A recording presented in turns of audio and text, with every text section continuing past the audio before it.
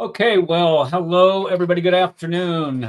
Welcome to another edition of the Cross and the Crescent discussion group. Today is a very special day. Today we are welcoming our friend Mohammed Abel. I'm going to butcher your last name. Mohammed, can you tell us how to pronounce your last name, please? So I don't butcher it for you. Muhammad Abdul Menam. Okay, thank you. And we are going to have a discussion. We're going to have a discussion or a debate on the crucifixion of Christ. The debate format is that we've agreed upon where we'll each give a 15-minute introduction. I'll go first, followed by a 10-minute rebuttal.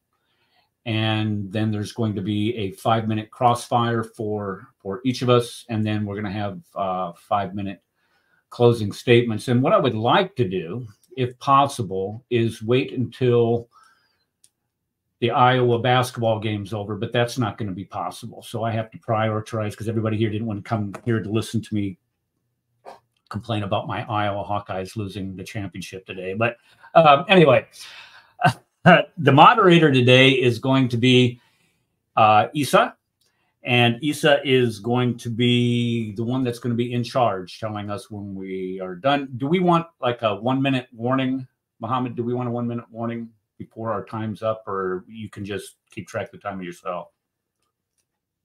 No, I have a timer. Okay, all right. So you don't have to give us a warning, Isa, because that's I've seen some debates where I can't watch this. I'm sorry, I got to turn this off because if I sit here and watch this, I'll start screaming. I've seen some debates where they'll say, okay, you got 30 seconds left, and you just kind of lose track of your train of thought. We don't want that to happen. So what I'm going to do is I will begin with a 15-minute introduction. And of course, like everything else, I always have a slideshow that accompanies that. Isa, is there anything that you would like to say? Well, it's an honor to be your moderator today. And, I hope we have a really interesting conversation that's fruitful. And we can start the discussion whenever y'all want. And we're going to, just to reinforce what Eric said, we have 15-minute introductions, 10-minute rebuttals, 5-minute crossfire, and 5-minute closings. And then if we choose to, we can have a Q&A afterwards. Okay. I think we agreed upon that, having a Q&A, which is always kind of fun. All right. So, Isa, you let me know when I need to begin.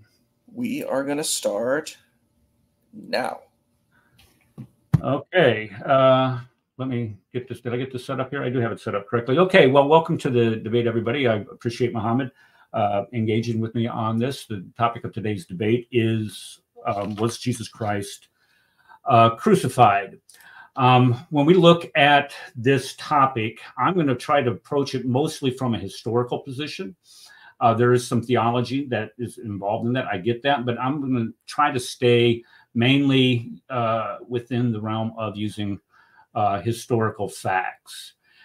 Because our religious beliefs have to be based on historical facts. And I wrote down a bunch of facts here about Christianity and a bunch of facts about Islam. But then I also tried to differentiate those between what we consider our core beliefs as Christians and Muslims. And if you look in Christianity, you can see that, we can name all kinds of facts that Jesus lived and taught in the region of Galilee in the first century. He was a Torah observant Jew. Christianity began with him. Or if we want to look at another historical fact, we can say that crucifixion existed up to 6 centuries prior to Jesus' crucifixion. But then again, you look at the theological part of it, where we say that Jesus, his resurrection is a statement of faith. That is something we believe. We believe that his death on a cross is an atonement for our sins. Well, we look at Islam. We know that Islam began in Arabia in the early 7th century. We know that Muhammad, according to Islam, made a hijrah from Mecca to Medina in 623, I think it was, and that there are 5 pillars in Islam. But there are some beliefs that are in Islam that, you believe he was a prophet. That's a belief. That's not a fact. That's just a belief. And mirage is a belief. So what we're going to do is we're going to look at how our faiths are supported by facts. And this fact alone of the crucifixion is what we're going to be mainly discussing today. We get evidence from both the Bible and extra biblical sources that the crucifixion of Christ occurred. As a matter of fact, all scholarship says that Jesus did die on a cross. This is even your nominal Christians, your atheists, agnostics, Buddhists, even Hindus admit that Jesus died on a cross. But Islam denies that Jesus Christ died on a cross because of Quran verse 4:157. What did I do here? I just lost my screen. There we go. Okay. So when we look at some of the famous scholars, what they have to say about the crucifixion, of course, Bart Ehrman, one of the favorites of Muslims, states that crucifixion by Jesus by the Romans is one of the most secure facts we have about his life. Even John Dominic Cross of the Jesus Seminar agrees with him. Jewish scholar Paula Fredrickson said that it's the strongest fact. Skeptic scholars from the Jesus Seminar is indisputable, say it's indisputable fact. My historical scholar Marcus Borg says that it's a fact. James T.D. Young says that it is a historical fact. So all of your popular scholars on from his history and theology itself all say that Jesus died on a cross. And the death of Christ on a cross is the main tenet of Christianity. Without the shedding of blood, according to the Bible, it goes clear back to the book of Genesis, and you go into Leviticus, Mosaic Law, and Exodus. Even in Isaiah, it says that there has to be shedding of blood for the forgiveness of sins, and that is affirmed in the book of Hebrews. So as a Christian, we believe that in order for us to have salvation, we have to have our sins paid for, and that is payment was made by Christ. So it is definitely, or it is a Christian belief to believe that in order to be saved, you have to believe that Jesus died on the cross. And if we look at what the Quran says about this, it says, and this is, I think there's three errors in this verse alone, because it says the Jews called Jesus Messiah. No Jew calls Jesus Messiah. So that's kind of suspect to begin with. But then it says that the Jews thought that they killed him, and it wasn't. It was the Romans, and I get, we can quibble on that because the Bible kind of alludes that the Jews were responsible for it too. But then look what it says. It says they slew him not, nor crucified him. So they didn't slay Jesus, and they did not crucify him. But it only appeared to them. So somebody's up on a cross, and we'll get to that here in a little bit. So this is what, when we look at this, this is a historical statement. But the problem is that the veracity of historical statements have to be demonstrated using a historical method. And historical method is where you go back to the earliest sources that you possibly can of an event to try to determine the veracity of it. And the historical sources that we have say that Jesus died on a cross. And what is so dangerous about this is if you look at what the book of Galatians tells us about following the gospel of anybody else, even if an angel, and notice what it says here, even if an angel, or even if we are an angel from heaven, should preach to you a different gospel, death, deity, resurrection, let that person be damned. Let that person be accursed. And he says it twice here. Paul says it twice here. This is how serious it is. But it's also satanic. Look what Jesus has to say about it when Peter was trying to say, hey, Lord, you're not going to go be crucified. I won't allow it. Look what Jesus tells Peter. Get behind me, Satan. You are not setting your mind on God's interest, but man's. And then you look at what the Quran teaches. There's a syllogism there somewhere. So let's look at the sources that we're going to look at. The Bible, we're going to look at early church fathers. And I'm going to tell you what, if you want a copy of this slideshow, because I'm going to blow through these sources really fast. If you want a copy of this, just email me, erictheckefer@gmail.com, and I'll send it to you. So when we look at the Bible, Matthew, the Gospel of Matthew says, from that time Jesus showed his disciples that he must go to Jerusalem and suffer many things from the elders and be killed. Luke says they will mock him, insult him, and they will flog and kill him. Mark says they will kill him, and he has been killed. Mark says again, they will mock and spit on him and kill him. This one, again, Mark, this is where we say that Jesus fell on his face like a Muslim and prayed to God. Abba, Father, he did. But this is the Garden of Gethsemane where he's doing the same thing. And then he says he's risen from the dead. Let's see here. When therefore he's raised from the dead, let us die. In order to be raised from the dead, you have to first be what? You first have to be dead.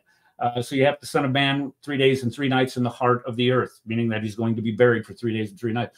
He gave up his spirit. And this is what the Gospels say. Matthew says he gave up his spirit, meaning he's dead. Mark says that he breathed his last. When you breathe your last, you're dead. Luke says that he also breathed his last, saying that he was dead. And then John, of course, says he gave up the spirit. All 4 of the Gospels say that Jesus died on, I don't have this up here, do I? I'm sorry. Say that Jesus died on a cross. I'm sorry. So what else does it teach? It says that he was crucified. He is risen. You have to, this is from what? Luke. He was raised again. He's risen. What else we got here? Corinthians, God raised the Lord. Christ was raised from the dead. Resurrection of Jesus Christ. We believe Jesus died and rose again. Thessalonians. Okay, if you guys, anyway, Jesus died, was raised from the dead, resurrection. And this one I like right here from Corinthians. This one right here, it says it's within 2 years. This is a early church creed. This is within 1 year of the cross, where the Christian church developed these creeds to teach about what happened. And in this, it starts in 1 Corinthians 15. It says that Jesus died for our sins, according to the scriptures. He rose again, according to the scriptures.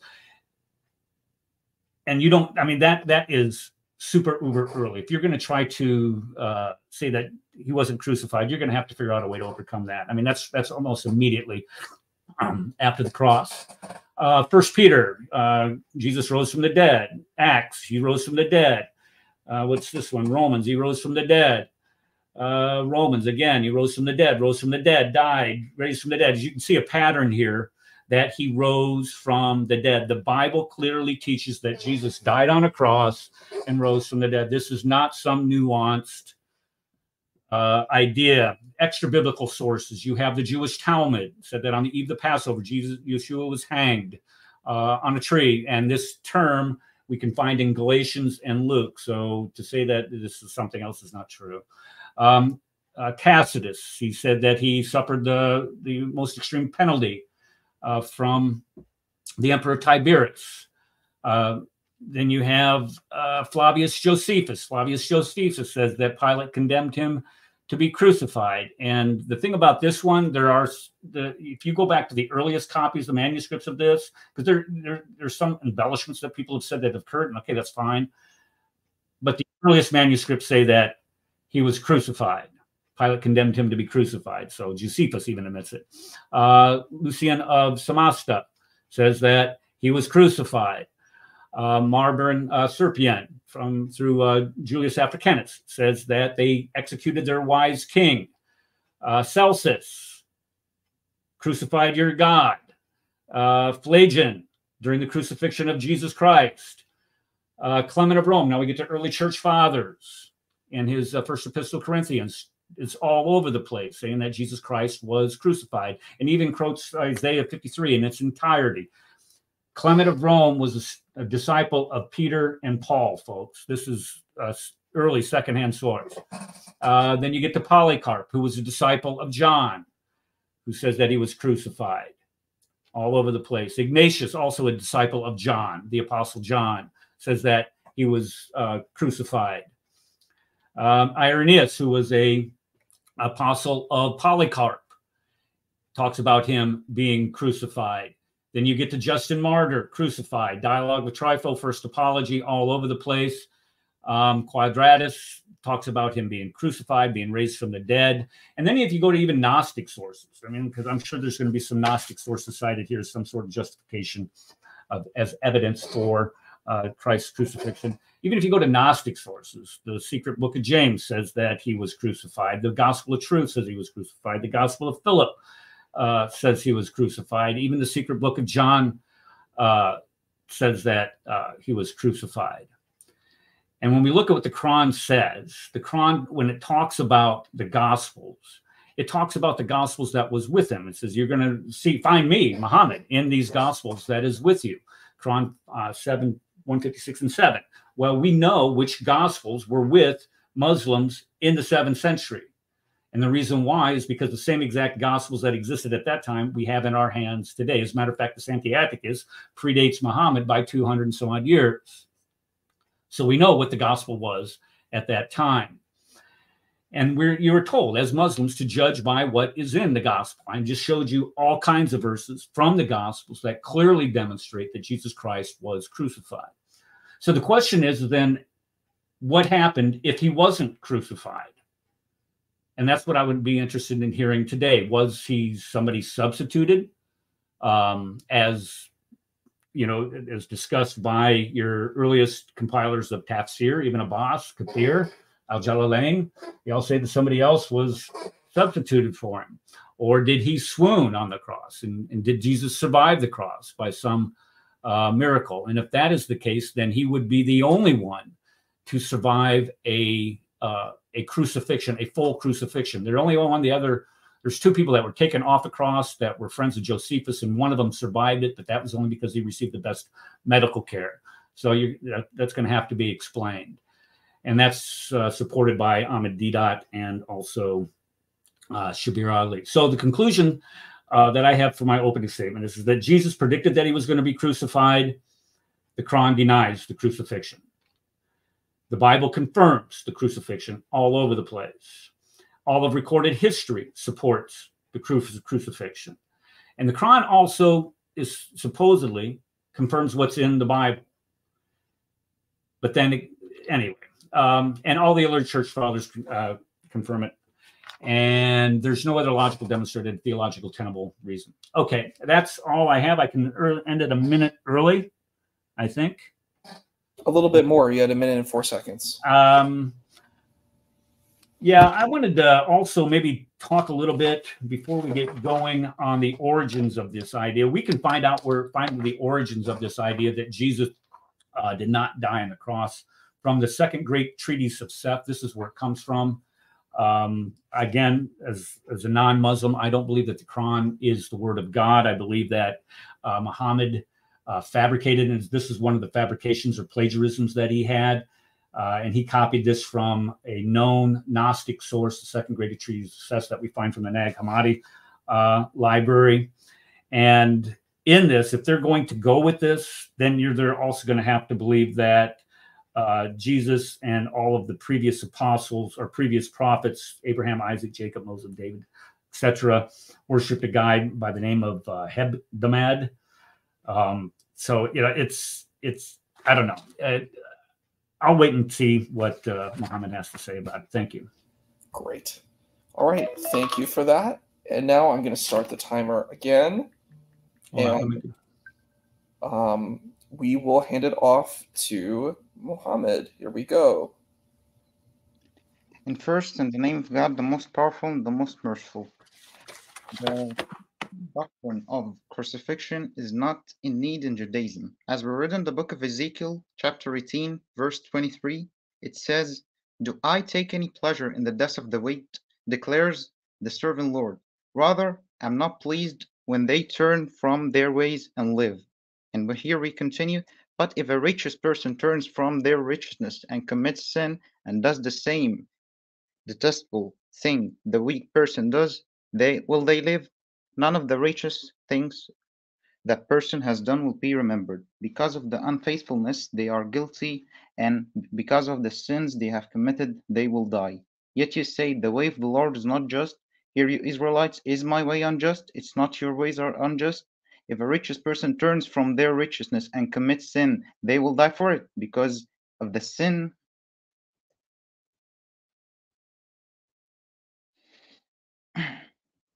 You okay, Muhammad? Yeah, okay. But I lose the page, sorry. Okay, I'll continue. Yet ye say, the word of the Lord is not just. Hear, Israelites, is my way unjust? Is not your way that are unjust? If a righteous person turns from their righteousness and commits sin, they will die for it.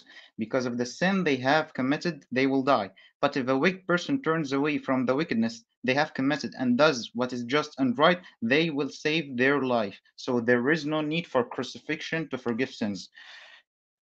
Second thing, when we go to the evidences of the crucifixion, especially the historical evidences, as you quoted it from Flavius Josephus and Tacitus. Yes, there is historical records that say there is a crucifixion happened, but it doesn't say is this person is Jesus or not. It looks similar like Jesus, but we're not sure.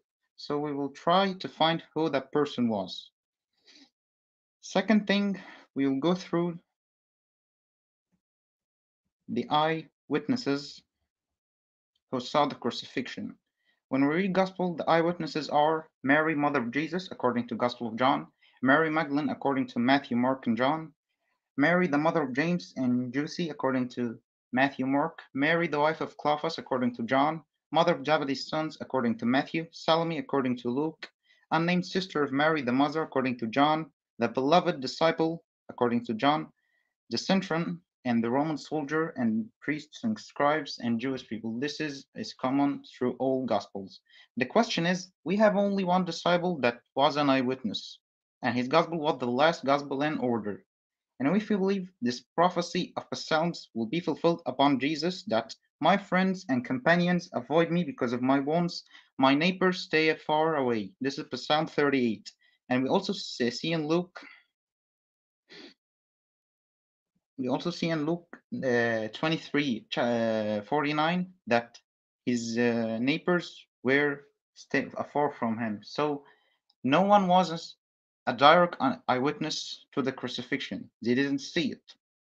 And we have only one disciple that saw the crucifixion, and it's not sure because it was mentioned only in one gospel from 4 gospels. So how could we rely on narrations with no evidences? No one of the disciples saw the crucifixion.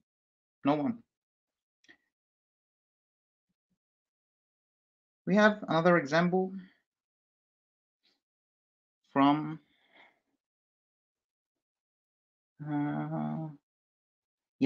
from Mark 15:36.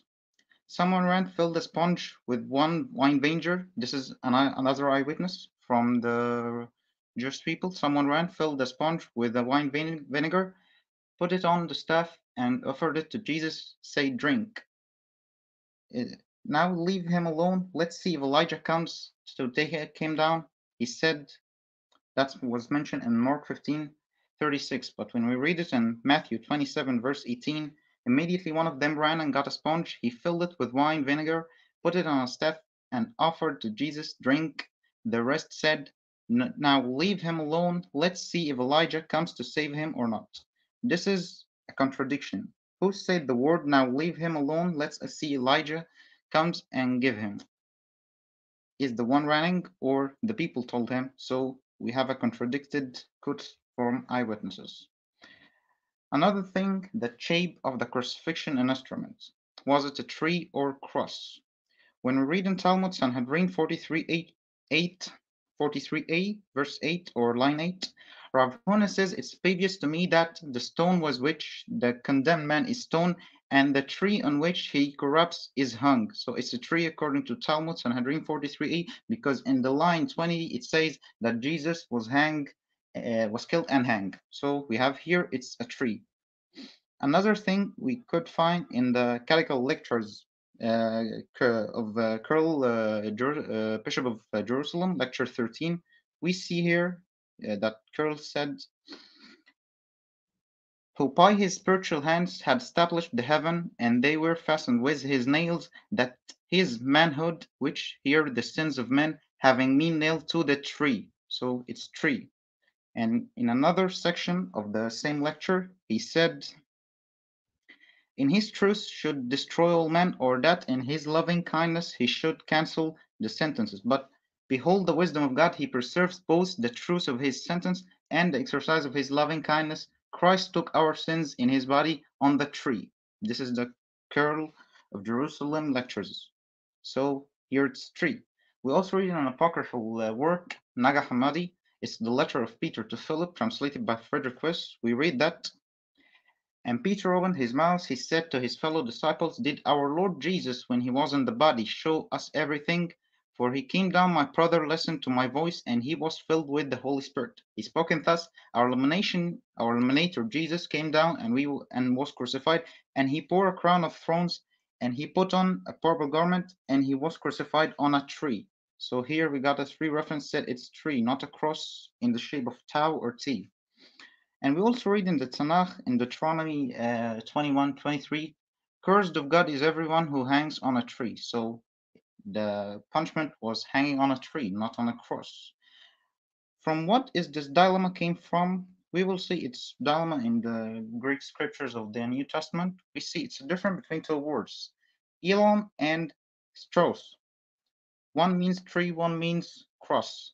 This word was used in the New Testament to refer to that in which Jesus died. Peter used this word 3 times, the word elon, which means tree, and he never used the word stros. The only one who used the word stros was Paul. And we, when search on the Strong's dictionary, we know the difference between elon and stros. Peter used it in his epistle of Peter twice, and he used it in Book of Acts.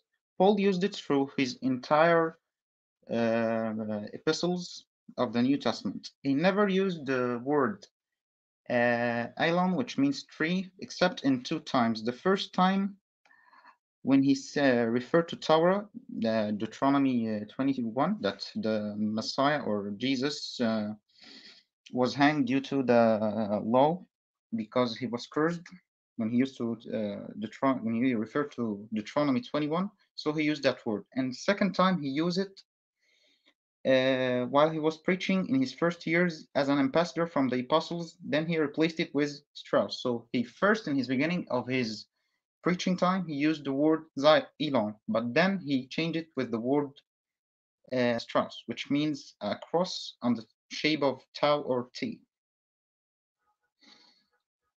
All right, let's go to another thing. It's all the historical references to what has happened. The historical records refer to a person being crucified, not a ghost, as the Gnostics said. So here we have a person, but we're trying to find out who that person was. And here we continue. We Muslims and Christians, we may disagree on that person, but later we will know. You say that according to all historians that Jesus was crucified. Now we see a man look like Jesus and being crucified. We are not sure if he was Jesus or not, and we are depend on the testify of the first eyewitness, which weren't one of them of his disciples. So we're going further to know. As we know, the faith of the Basilidians, they said it was someone else was crucified instead of Jesus. That one was Simon of Cyrene. That was crucified instead of Jesus, for Jesus exchanged forms with him on the way, and then standing unseen upright in Simon's form, mocked those who did the deed. He means this is which contradicted by the another narrations. So according to Basilidians and other sects of believers, they sought another thing except the face of Paul or the face of Christians from a Gentile figure. Another thing we got through prophecies. I think you would love to mention the prophecy of Isaiah 53, so I will take on instead of you. Isaiah 53 in verse 4, it is said,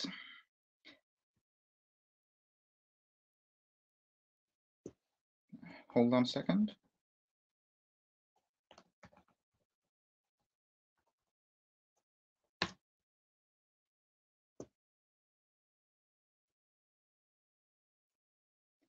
In verse 4 it said, surely he took up our pain and bore our suffering, yet he was considered him punished by God and stricken by him and afflicted. The word afflicted here, it's not a right translation, because when we see in the Hebrew script, it is said,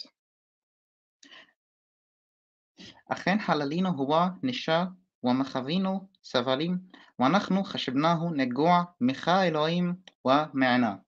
The word here, nego, shows up in the commentary of Ibn Ezra, as we read now. He said,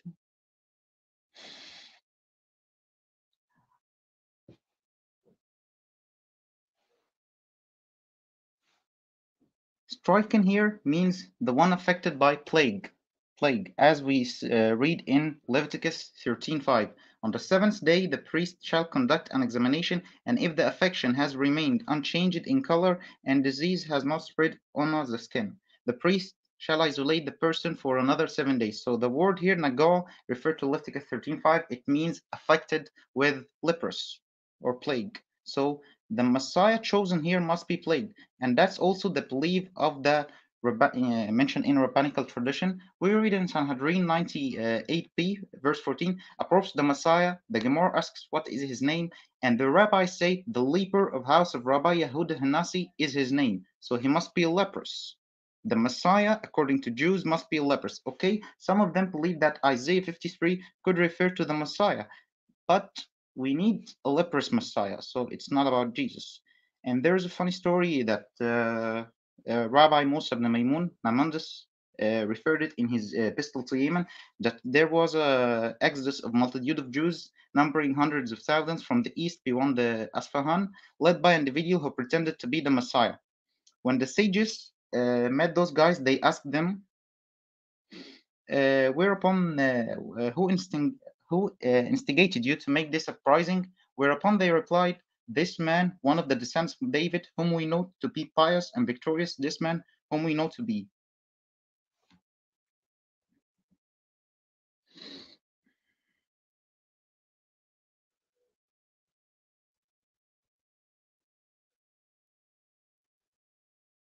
Wait a second.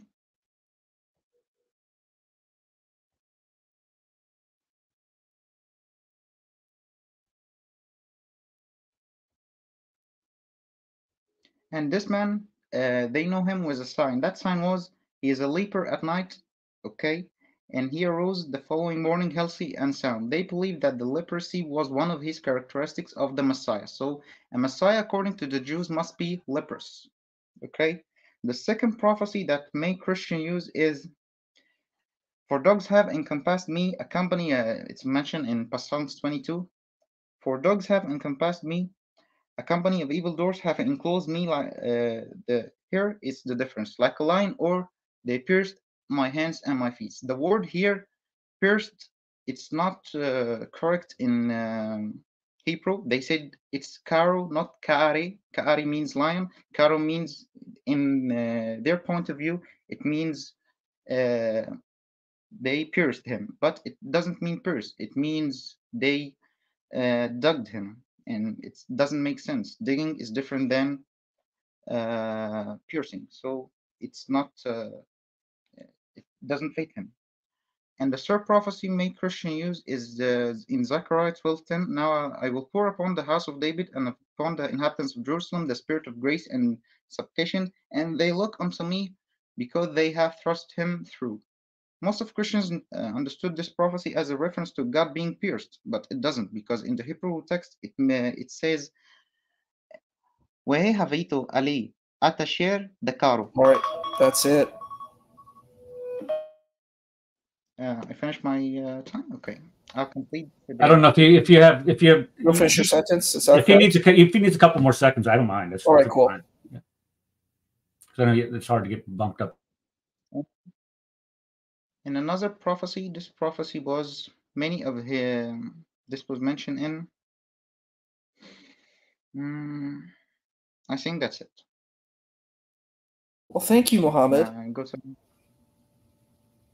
We're going to now shift into our, I believe it's the rebuttals, right? 10-minute rebuttals. Is that cool? Yeah. Yes. You just tell me when to begin. All right. Let me put my stopwatch on. Give me 1 sec. We're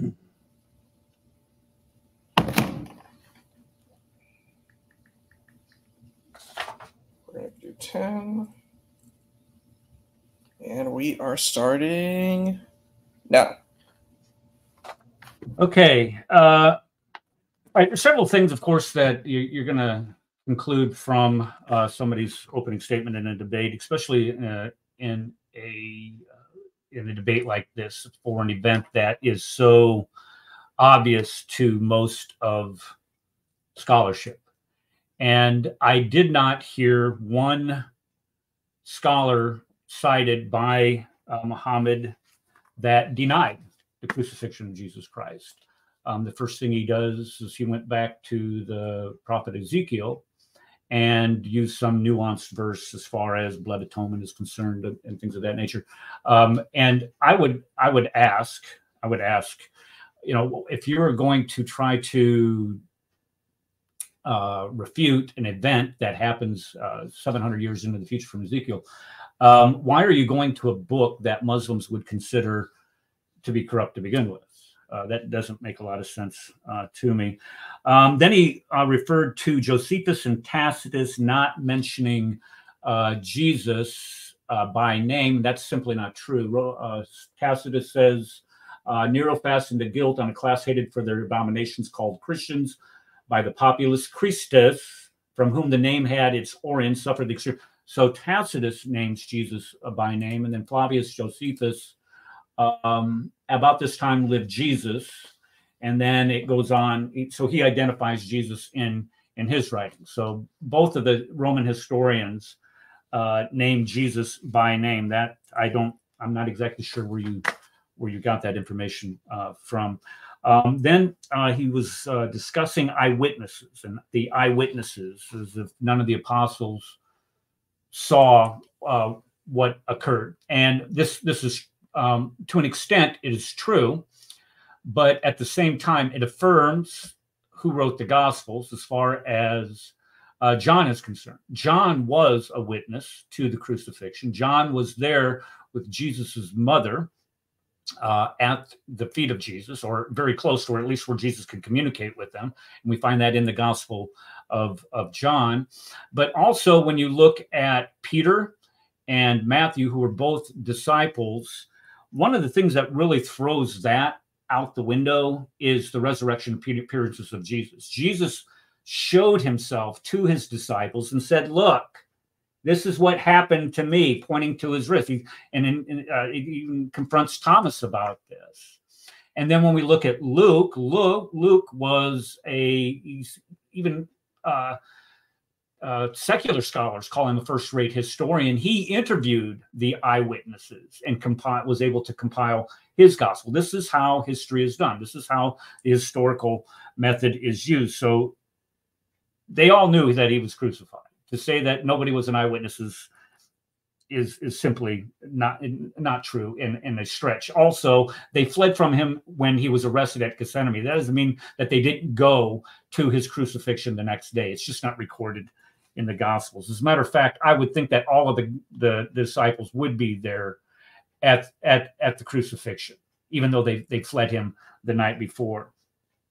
Let's see here. He was said that there was a contradiction in Luke or Mark or something. Well, so it's not a contradiction. But even with that said, what is the fact? The fact is that Jesus is on the cross. It is Jesus on the cross. So by citing Mark, what he's doing is he's affirming that it's Jesus that's on the cross. So I really don't understand why he goes there. Then he mentioned something about a tree, that they said that he was hung on a tree. And I mentioned when I showed the quote from the Jewish Talmud that when people are hung on a tree, this was what we would call a simile as to being crucified. And we find this same simile also in Galatians 3:13 and in the Gospel of Luke 23:39, that he's hung on a tree. Both of them, Paul is meaning crucifixion, and Luke is talking about crucifixion. So when we talk about somebody being hung on a tree, as we find in the Jewish Talmud, and I would also emphasize the fact that the Jewish Talmud is a hostile witness. And if anybody would try to deny the crucifixion of Jesus Christ, it would most certainly be the Jews. Gnostic sources. He's citing Gnostic sources. Again, when we cite Gnostic sources, as some sort of support for your faith system, you know your faith system is in terrible shape. Everybody condemned the Gnostic sources in the 2nd century. All mainline Christianity condemned Gnostic sources. This is widely spoke of by the early church fathers. And so if you're going to try to cite a Gnostic source as some sort of affirmation of what happened, for example, you could cite something like the Basilides. Well, that they were known Gnostics. You could with the Ebionites, known Gnostic. So you could cite all of these different sources, but they were condemned as heretics by Christians at that time, and they knew that their stories did not line up with what the gospel message was. Historical records. He said something on the line that we have a historical record that someone was made to look like him. I would like to see what that historical record is. If you're citing the Second Great Treatise of Seth, as I mentioned earlier in my right at the close of my opening statement, then again, this is a Gnostic source, and also this same Gnostic source that you would be citing has all kinds of belief systems in it that are antithetical to Islam itself. So it's wanting your cake and eating it. It's kind of an American term. It's wanting, I want to have these facts from this source that support my position, but all of these other facts from this source don't support my position. But I don't want you to look at those. That's not going to happen. If you're going to cite something like that, you have to accept it all. And then Simon the Cyrene, we have there's no, guys, there is no indication that anybody else was on that cross to include Simon the Cyrene. It most certainly wasn't Judas Iscariot, because Judas Iscariot was already dead by the time Jesus was crucified. But even the Simon the Cyrene, number one, this is saying that the Roman soldiers are incompetent. You could get yourself executed if you do not crucify the right person. So these guys are going to know. And to think that somebody else is going to be on that cross, he's going to say something. Simon will say, hey, guys, it's me. I'm Simon. Jesus is over there. He's going to say something. And then again, that also discounts the resurrection, post-resurrection appearances of Jesus to his disciples. It does not line up at all. And also, I would also add in there that it was Jesus who did die on the cross, because they sat there and watched him die on the cross, and they drove a spear through his heart to ensure that he was dead. Because when you die on the cross, and if the swoon theory comes up a little bit later, I want to make sure I address this. If a person dies on the cross, you die of asphyxiation. You don't bleed out. You die of asphyxiation because your body cannot support, you cannot get a breath unless you pull yourself up to get a breath. And that's why you have to push off with your feet. This is why they broke the two people that were crucified with Jesus's legs, so they would hurry up and die, so they couldn't push up. Jesus was already dead, because if you're hanging there for 10, 15, 20, 30 minutes, or whatever the time period was, and you're not pushing yourself up, you're dead. Why? Because you're not breathing. If you're not breathing, you die. So again, there you have a problem with swoon theory, replacement theory, because the replacement theory is not not satisfied with the post-resurrection appearances, and the Romans did know how to most definitely crucify people. Isaiah 53, I don't know, you can have your argument with Isaiah 53. All of scholarship virtually says that Isaiah 53 is a prophecy of the crucifixion. And as a matter of fact, one of the most concise type of prophecies that you could possibly imagine. And this is why I got a lot of people you had a lot of people try to deny that Isaiah 53 was redacted, or they said it was redacted back into it. All right, I think I got it. Go ahead. All right, so stopping that. All right, we thank you very much for that rebuttal. And next we will hand it off to Mohammed, and we're going to start now. First thing, Mark wasn't an eyewitness. Mark was disciple of whom? Mark was one of the 70s, not an eyewitness. This first thing. Second thing, you say that we cannot go through Jewish book because it's corrupted. They are corrupted books. But let me clear things.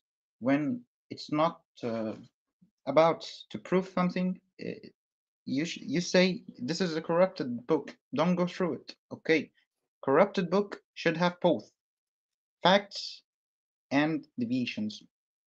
This is any corrupted books. There is no corrupted book have have one fact or have one deviation. The corrupted book should have both because any corrupted book must have facts. Second thing, you deny Talmud and you deny Gnostic writings, but you didn't refer to Kirill, the Bishop of Jerusalem, who mentioned the same thing. He was hanged on a tree. The historical sources about Tacitus and Josephus, I never claimed that they say it wasn't Jesus. I never said that. I said they said someone was crucified and they thought he was Jesus, and they wrote this. I didn't deny on this. This was a historical record of them.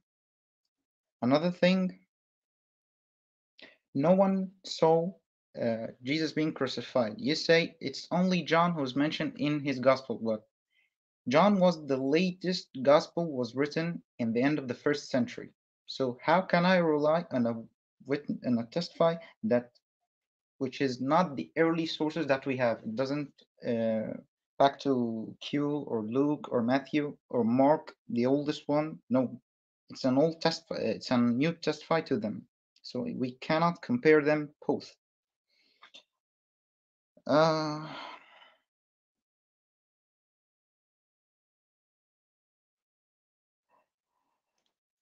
What we have here. The doctrine of a Messiah being crucified to forgive the sins of the world is not a doctrine of that Jesus came with. He came with a doctrine to obey the law, not to fulfill the law of Moses, not to deny it or even to go against it. He came to fulfill the law. So the doctrine here of a Messiah being crucified, it came from Paul. Paul only believed of this, no one else. You say it is mentioned in the Gospels and in all New Testament that all the apostles believed the same and they baptized people in the name of the crucified Messiah. But it's not a clear evidence that they prostrated to cross more than God.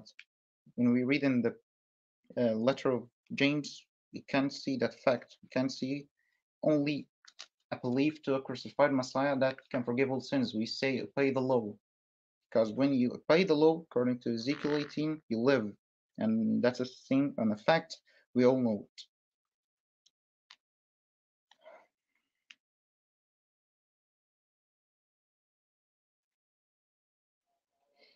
We have another thing.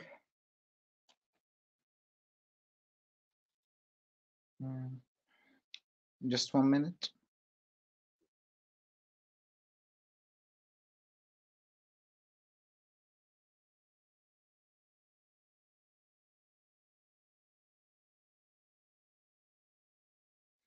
Quran never mentioned that Gospels were plural, and when Quran referred to Gospels, they who followed the Prophet who is mentioned in both Torah and Gospels, it only referred to the prophecies of that Prophet. It cannot be removed from the Gospel or Torah, but other things could be removed. So the facts to the Jews of that time, the Christians of that time, is the corrupted Bible even can contain prophecies about the promised prophet.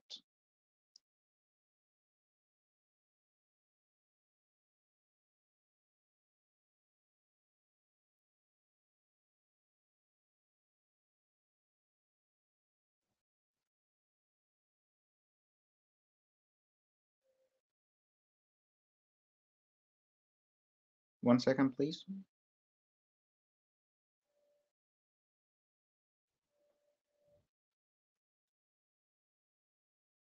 When I mentioned the Gnostics, it wasn't a primary references. It was just like you used it to speak about a historical fact that was in that time period. So we don't use the Gnostic writings as a base. We use it as a secondary reference. You also said that Polycarp was a disciple of John, but Polycarp never mentioned with John because, according to Papias, we have two John names: John the beloved disciple, and another John that he was John the what did it say? I can't remember his name, but is mentioned in the Papias fragments.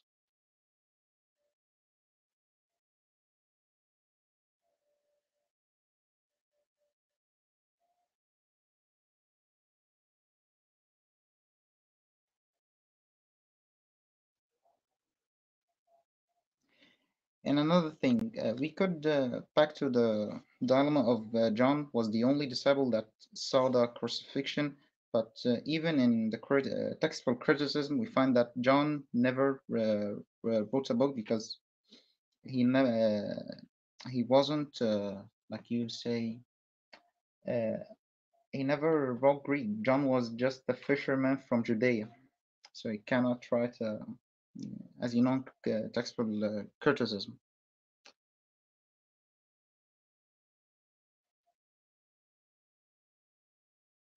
And scholars of the second and third centuries, they heard what they were received from the earlier fathers, and so for the earlier apostles and the disciples who listened from Christ. So it's just a words, you could say, moving from generation to generation, but no one saw the fact, and we don't have a clue that cross was actually existed. As you know, the story of Queen Helena, mother of Constantine, when she went to Jerusalem and found the cross. It's not a original story. So there is no historical cross with the shape of T or tau.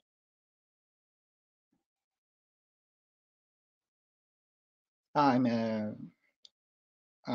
forgot his name. His name was John the Elder. I forgot his name. And there was another one, and there was a third one.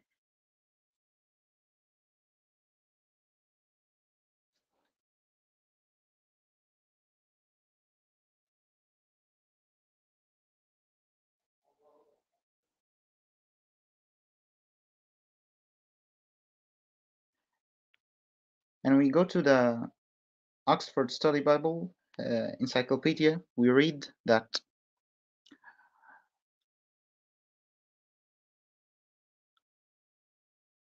scholar generally agrees that the Gospels were written 40 to 60 years after the death of Jesus.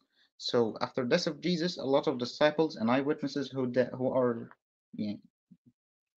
literally dead. So who wrote except those who was the students of disciples? So it wasn't the disciples themselves, because when we read in the end of the book of John, the beloved disciple who wrote this and who testified this, why he didn't call himself, I am John who wrote this, and I am John who testified this, and I am John who saw Christ and I walked with him and I ate with him.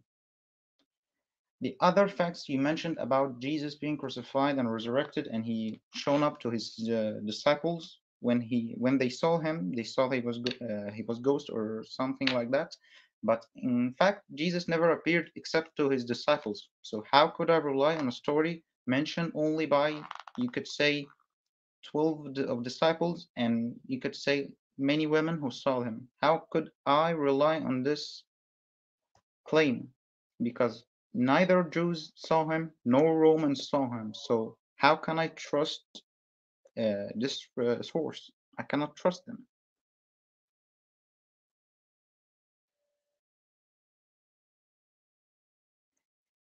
And the claim of the historical records couldn't be reliable because Josephus' writings, we couldn't have an old manuscript to him, direct to him, can find this. And Tacitus, as you know, he lied about the fire of Rome, so he can't be good reference or Do you want to finish your sentence, and then we're going to move to the next section? Did I end my time? Yeah, the time's over. Do you want to? You were in the middle of a sentence. Do you want to finish that, and then we'll move to the next section? No, I'm good. Okay, cool. We are now moving to the 5-minute crossfire, and then afterwards we're going to do our closing statements. So, kind of like a crossfire is like question and answer. So we'll do that, and we'll start the timer now. Okay, first question, Muhammad. Do you think the Bible is corrupt? Yes, it's Muhammad. corrupt. Yes, Okay. yes, it's. Okay, so you're saying that you're going to go to a corrupted book to determine facts such as Muhammad is a prophet, then you're going to do that. Even in corrupted books, you could find mentions of the prophecies. You know Okay. that. As John Chrysostom said that in his homilies on John or Matthew, I don't remember, he said that many of the Jews corrupted and destroyed their books. Although Okay, that you so all right, that's Jesus. great. So when you go to a corrupted book to determine whether or not a Muhammad is a prophet, how do you determine what is corrupted and what is not? The main criteria that I rule with it is the Quran. What is disagrees with the Quran, I refuse it. What agrees with the Quran, I accept it. Okay, so the Quran that is, and I'll address that in my closing statement. All right, next question. How do you determine if an event is historical or not? For example, the crucifixion. How do you determine if that is a historical event? Crucifixion is historical. I don't deny this. No, the but crucifixion of Jesus specifically. How do you determine whether or not that's a historical event? when I see a man looks similar like Jesus, but in his form, but I see him denying all the works or all the miracles he done, and he said, "You say that, you made that." Okay, You so say, who exactly saw somebody other than Jesus on the cross? Who exactly was that? repeat And your what is question. your historical source for that? You just said that when you see a man that is not Jesus on the cross. What did you say again? I'm sorry, maybe I missed it. The man who was on the cross appeared to be same like Jesus, but it's not Jesus. Okay, what is your source for that? You know the Basilidians and another Gnostics, the Right. Docetus. Right. Okay. Okay. Known heretical sources. You're trusting not known heretical sources over Heretical sources, but they depend on prophecies that Jesus would be saved out of. Okay. So, and again, you're going back to a prophecies that are from a corrupted book. Let's see here. Can you use a historical method? Can you even demonstrate that Mecca existed in the 7th century using your criteria for a historical method? If you're going to use this type of criterion to determine whether Jesus Christ was crucified or not, can you do that? That's a multiple question. It's not like a single question. Okay. Can you use the same methodology that you're using right now, known heretical sources, to determine if Mecca existed in the 7th century? Would you accept that? We all know that Apocrypha writings couldn't be reliable in the religious matters, but it's reliable in the historical records. You know this. Okay. Can you list one peer-reviewed journal article from a reputable archaeological or theological journal that asserts that Jesus was not crucified? Just one. When all people saw this man like Jesus is crucified, but it's not Jesus. They don't all know he was Jesus or not. So we'll say it's Jesus. So my question and my answer will be, they all thought he was Jesus. So they will saying that no one else was crucified. This is the point. Okay, but okay, so no, but okay, maybe I'm not being clear enough here. What we're talking about, you can go to any theological journal, whether it's Christian, Hindu, Buddhist, or whatever, or any historical journal, whether it's secular or theological in nature or whatever. And then from those, using the peer-reviewed process, can you cite one person who has written a peer-reviewed paper, past peer review, and published a journaled article saying that Jesus was not crucified? Can you provide one? Just one.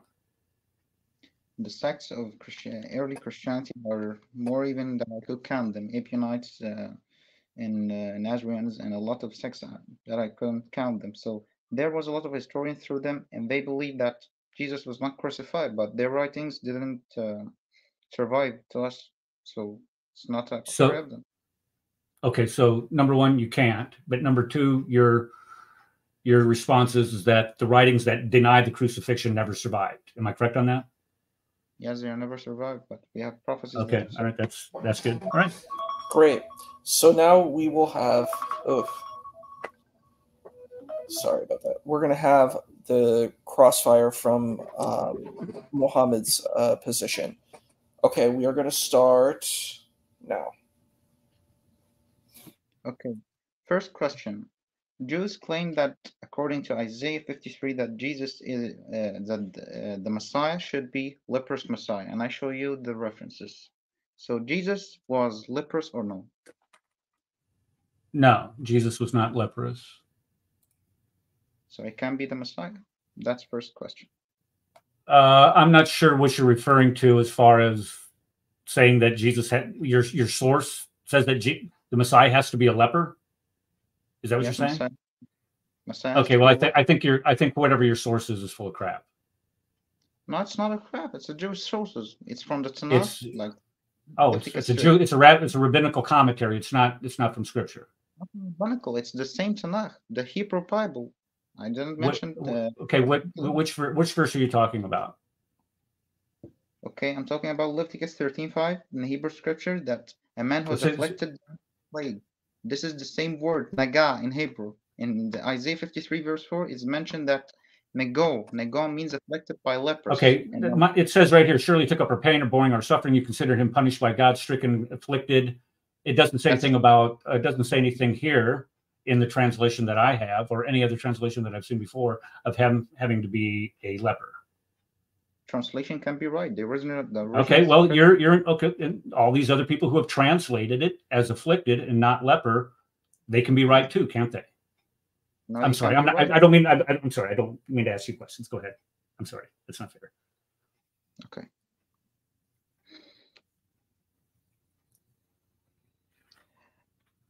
Krill, the Bishop of Jerusalem, mentioned Jesus being crucified on a tree. That's not a rabbinical reference or apocryphal writings. So, okay, what is the of Krill?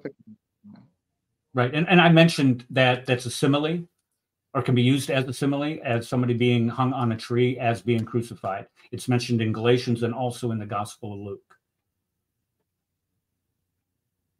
So it doesn't contradict the idea or the ideology of a cross on the shape of T or tau. Well, the cross is made of wood, so you could say that he's being hung on a tree across. I mean, like I said, it's a simile, and it's mentioned. That type of language is used in Galatians and also in the Gospel of Luke. Do we have an early artifact that shows, or you could say, give an evidence that the cross was in the shape of T or tau? Was in the shape of a what? Do we have an early evidence that the cross was in the shape of T or tau? Early evidence or artifact? Well, all of the depictions that we have, as a matter of fact, the word crucifixion comes from the word cross. Other than that, I guess no. But other than the root word itself, crucifixion, cross, comes from the same thing. The word is not Greek. We have the Greek words that mean ilo and stros. That's the Greek words. Right, and that's where crucifixion comes from the cross. So all the apostles and all the early writings mentioned that it was Alan. That it was a what? Mentioned it was Alan, which means tree. They didn't mention anything about stros or a cross shape. Again, it's a simile. I don't know how else to answer your question, because they use the same type of word in Galatians and in Luke. It's when they mentions crucifixion, being hung on a cross, they're saying that he's hung on a tree. And Luke is speaking of the same. Luke says that he was crucified. So if Luke says that he's hung on a tree, or he's also hung on a cross, he's referring to the same thing. It is a simile. if you're not rely on the eyewitnesses testify, or the shape of the cross, or the people who were in this you could say what you could say in this sorry for the interrupt. If you don't have clear evidences of people being there in Judea, or they saw the crucifixion, or they know the shape of the cross, or how many one of them, or the cuts that was saved from them, how could we rely on these sources and we don't have a clear evidence that it was about Jesus or not? How we could Because rely? they weren't. The evidence was abundantly clear that he was hung on a cross in first century Jerusalem. Was that a question, or that was just a statement? All right. That's good. Do you want to have that last question, or are we good to move on? Well, I didn't know if it was a statement or if it was a question. Mohammed, was that a statement or was that a question? I said this. The reference contradict each other. How could this be reliable? Okay, so it's a statement. Or no? How can it be reliable? Question. Okay, number one, it's not a contradiction. As I said, it's a simile. It's not a contradiction. If you say somebody's hung on a cross or somebody's hanging on a tree, a cross is made from a tree. It's alluding to the same thing, and we also have the same type of allusion to it in the Gospel of Luke, and I got to get this off the screen. I'm sorry. In the Gospel of Luke and what did I say? Galatians. Sorry. Okay. So we're going to head to our closing statements. Do we want to start in the inverse, or do we want to do the same? It's up to Mohammed. I'll go first, or he can go first. It's up to him. What would you like? Stay the same. Stay the same. Make it the same. Okay. The same. Okay. Yeah. Sure. We'll I'll go first. All right. We're going to start right now. Okay. All right. Well, thank you again, Mohammed, for coming on to the show today. This is I love doing debate. I'm not the best debater in the world, but I really enjoy doing them and having these types of discussions, especially with Muslims on our show, The Cross and the Crescent. Let me address a couple things here that that I said during my opening statement and provided a plethora of sources for. Number one, Jesus did predict his crucifixion. I provided all kinds of sources for that. He also explains in the gospel how his crucifixion and his blood is a new covenant for Christianity. If he does not die on the cross, everything else in the New Testament does not make any sense. So of course you're going to say it's been corrupted when it hasn't. When you accept the crucifixion, then you can quickly understand how it is not corrupted. And when we look at the Bible, it clearly describes the death and crucifixion and resurrection of Jesus. There's no ambiguity there. When you go to 1 Corinthians, and you're talking about people who were eyewitnesses, he spoke about eyewitnesses. There was no eyewitnesses other than the disciples. No.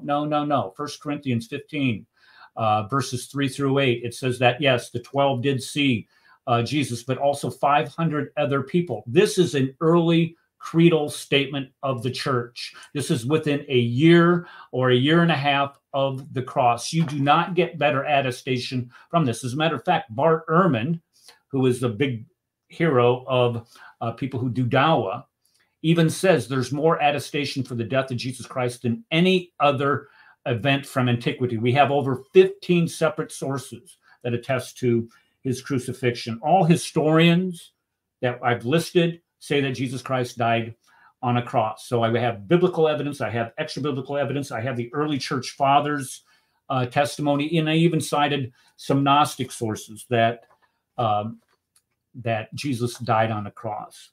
The Quran itself gets crucifixion wrong. Not only does it get crucifixion wrong in 4:157 and 58, but it also gets crucifixion wrong as far as when it was used. It cites in chapter 12, verse 41, in the court of Joseph in 1800 BC, it says that the Pharaoh was crucifying people. It also says in 7:124 and 26:49 that in the court of Pharaoh during the time of Moses, people were being crucified.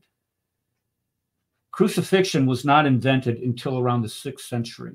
This is the first recorded instances that we have of the crucifixion.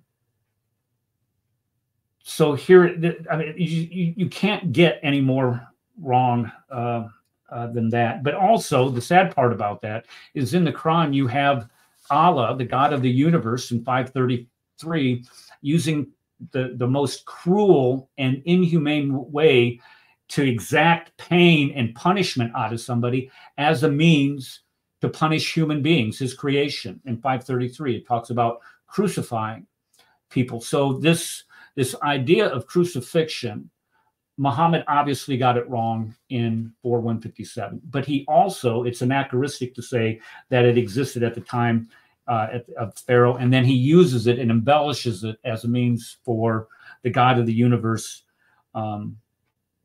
to practice this cruel form of punishment. And let me just end with this. I cited that verse from Matthew where Peter tried to stop or tell Jesus that he would never allow him to go to the cross.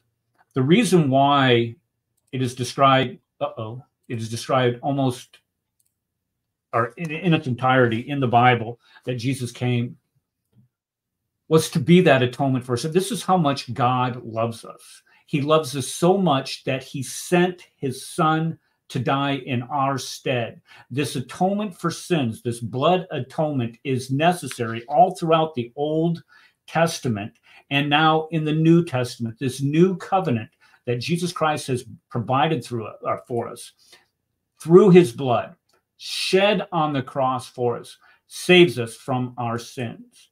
And he says that it's satanic to say that it's not. The one thing that saves us from our sins, the Quran denies.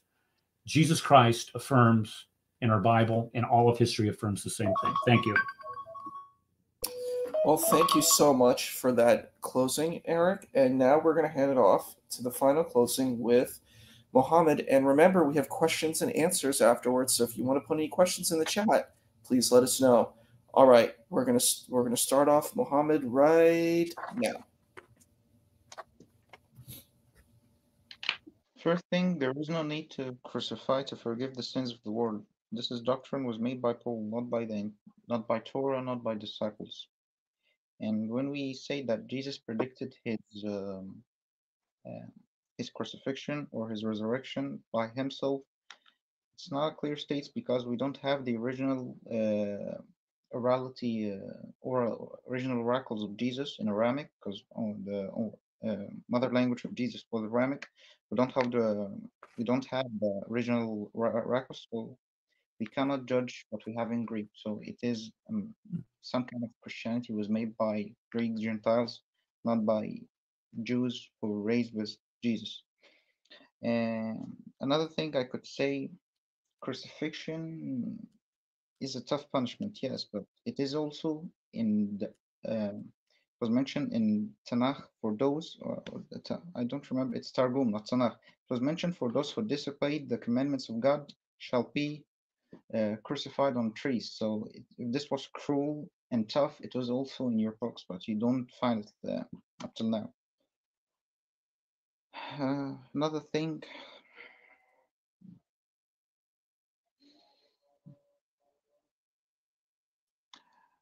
we can understand the books if we could read it in its original languages. So we could understand Torah if we read it in Hebrew, and understand Quran if we read it in Arabic. But we can't understand the Gospels or the entire New Testament because it's not the original language of it.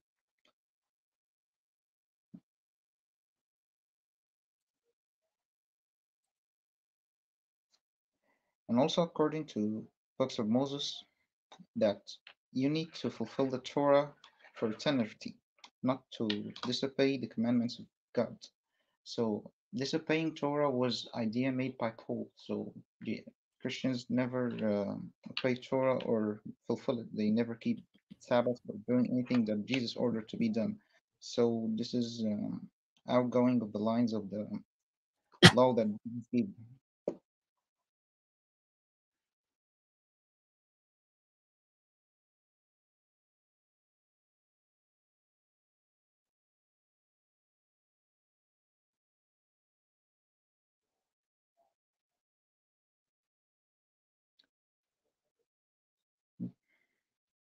maybe that's it. There is no more I could say.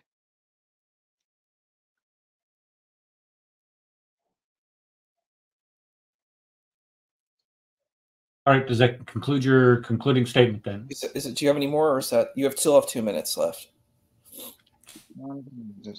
So thank you for being here tonight with you, Eric, and wishing for you all great night. All right, so that concludes our debate. Thank you so much, panelists, for being Eric and Mohammed, for being so cordial and engaging this. And this is a really great way to have debates. So thank you. And we're going to move to like question answer, and we can do like, and if we don't have much question answer, we can do like an open like panel discussion here on the forum, on the format. And they said, Stephanie was saying that there's someone who would like to be let in, Wasim. I don't know if that's possible, but we did have one question. I'm going to see how we can phrase this. Okay, we don't have any. We're at capacity right now. Capacity. If somebody wants to drop out, to allow, who wants to come in? His name is Wasim Ali. Wasim Ali. I don't see that. That's okay. Well, it's open now. We have 8. So. Okay, great. Thank you. So Nicodemus asked Mohammed a question. See how we can phrase this in a politically correct way. Nicodemus is asking Mohammed, do you believe what you were saying today? He used the words dawah and taqiyya. Or are you trying to be an exemplary Muslim? It sounds a little trolly, but it's up to Mohammed however he wants to answer that question. Sir, I didn't see the question. Please repeat it. The question basically was asking you, do you believe what you said today, pretty much? Or are you trying to be an exemplary person? No, I believe.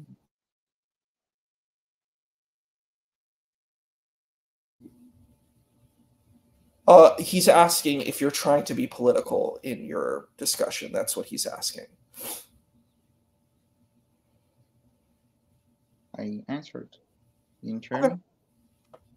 You said not at all. Okay, cool. No, I was just clarifying that because he had put it more in the chat. Great.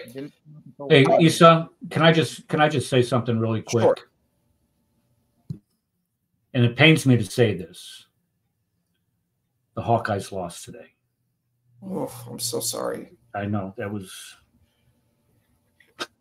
Hey, the Phillies lost too in Philadelphia recently, so... My Hawkeye girls lost. How disappointing. But, they had a great season. Anyway, okay. Go ahead. So I think if there's any, I don't see any more questions. Oh, we got another question from Islam Unpacked. He said Paul made up the crucifixion. How does he explain 1 Peter 1:1-5? Thank you. Yeah, I want to address that too, if you don't mind. Could we put that up on the chat, the Islam Unpacked? Who wrote it? Islam Unpacked. Yeah, I see it. Okay. Paul made up the crucifixion. How does he explain 1 Peter 1-5? Yeah.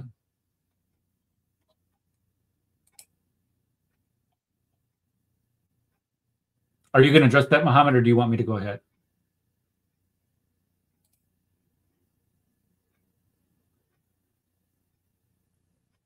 Why don't you go first, and if Mohammed wants to chime in afterwards. Right. Okay. So the idea that Paul made up the crucifixion is ludicrous. It really is. When we start talking about the Acts of the Apostles, and we can clearly see, let's just start with the Gospels themselves. Okay. When he said that, the Gospels were written, really late, and that's simply not true. All of the newest scholarship provides early dates back in the 50s and even the late 40s for the Gospels. I've done a couple shows on the dating of the Gospels, which puts the Gospel of Mark clear back in the 40s ahead of Paul's epistles. To say that Paul change the gospel message. You have to. I mean, it borders on the point of credulity. And the reason why I say that is because the Gospels all have Jesus talking about, I'm going to be crucified. I'm going to be crucified. I'm going to be crucified. And then the Gospels turn to Jesus being crucified, Jesus being crucified, Jesus being crucified. And then the Gospels turn to Jesus being resurrected from the dead after being crucified, and people seeing him and interacting with him, and Jesus showing him. So what it would do is it would make all of the gospel writers dishonest. Now, he mentioned something about Mark. Now, I might have said that, I might have made a misstatement about Mark being an eyewitness. We know that Mark received his gospel from the Apostle Peter, who was an eyewitness to all these things. So to say that it was Paul is, that this is a common, and, who else are you going to blame? I mean, you have to blame Paul because Paul wasn't there. So we got to say Paul corrupted everybody, and this is not true, because if you go to, let me pull it up here. I'm going to go to 2 Peter chapter 3. Go to 2 Peter chapter 3, 2 Peter chapter 3, and let's see here, verse, bear in mind the Lord's patience, salvation, our dear, in verse 15, bear in mind that our Lord's patience means salvation, just as our dear brother Paul also wrote you with wisdom that God gave him. He writes the same way in all his letters, speaking in them these matters. His letters contain some things that are hard to understand, which ignorant and unstable people distort, as they do other scriptures to their own destruction. So even Peter, the main apostle, affirms Paul's message, and Peter most certainly, according to traditions, was responsible for the Gospel of Mark, and he writes about Christ's crucifixion in both of his epistles. Okay, cool. Do you have any responses, Mohammed?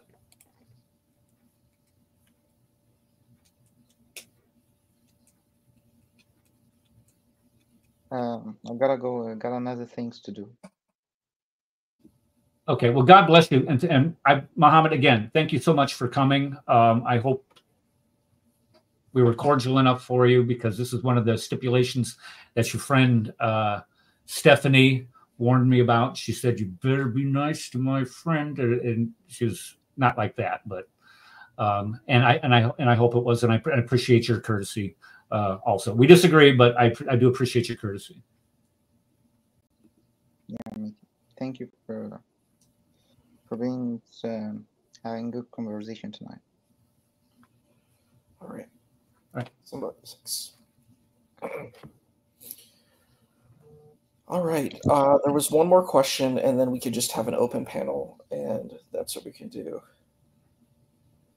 Okay. Our question is, Dominic Shields asks, does he have any historical sources to back up his claims that the Prophet Islam had multiple attestations? So he's taken off, so we can't really answer that question. And during the debate, I did not hear any historical references. What I did hear was some references to biblical passages, references to Gnostic sources. Again, the idea that Simon Cyrene was put in this place, that comes from a Gnostic source. And here's what's hard for me to try to process is, if you're going to believe a Quran that clearly contradicts the Bible, and so therefore your assumption is well, the Bible must be corrupted, but yet your Quran does not say that the Bible was corrupted. And that's going to be my book, by the way, and I'm serious about that. We have no evidence that Simon the Cyrene was substituted on the cross for Jesus. We have no evidence that Jesus survived the cross. There is none. Nobody survives crucifixion. This is, I mean, if you do, then the soldier dies. So again, is this the questions part? Yeah, we're in the question and answers, but he, the He's got panelist, to go. So I I don't disagree, imagine but this he is would just a like to general chit chat because speak. obviously We're just I kind might of have to chitter chat. shoot as We well. can just chitter chat. Yeah. I mean, Well, so, but Save there was ready. one more question that Dragon asked, and you know, if Kyle, if you'd like to answer the question, that would be great. It's where is the question? Dragon asked? says, please ask him about the Quran, Surah Al-Imran, Ayah 55, which is the verse is about. It says, when Allah said, "O Jesus, I will recall you and raise you up to me, and will purify of those who disbelieve, and will set your followers above the unbelievers till the day of resurrection. Then to me you shall return, and I will judge between you regarding what you differed." So, yes, that was the question. I didn't see a question.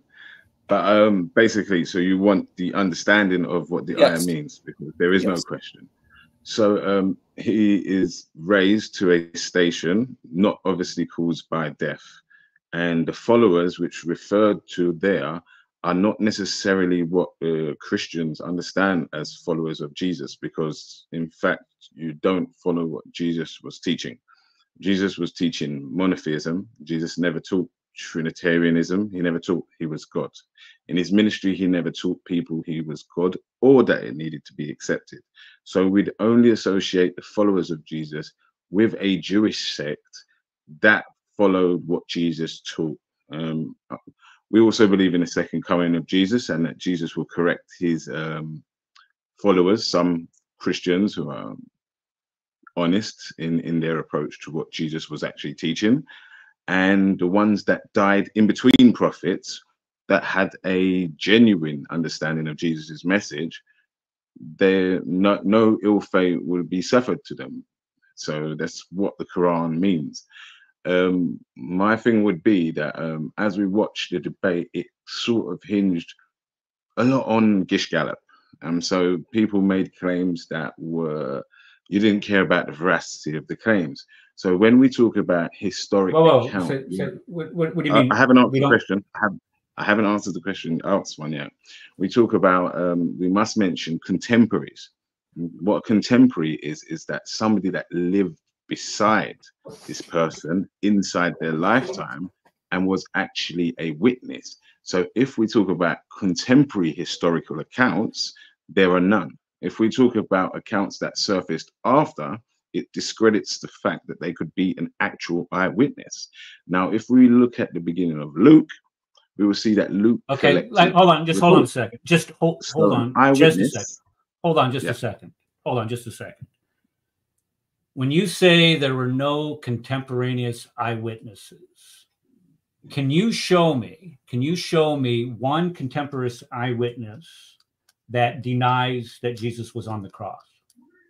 No problem. I mean, let's turn it on its no problem. Turn it on its head. You're going to say there was, and that's not true. No problem. John was there, and the apostles were all there, and Jesus showed himself to the apostles after his resurrection. To say that there is no eyewitness is to me, it's a desperate claim used by people preying on the ignorance of Christians. We know what happened. We know what the gospel says. No. So I've understood. Show me. I want to know a witness. I want to know a witness. No problem. And I'll answer according to your question. Go ahead. My claim was that when we talk about historic accounts, we should talk about contemporary historical witness accounts.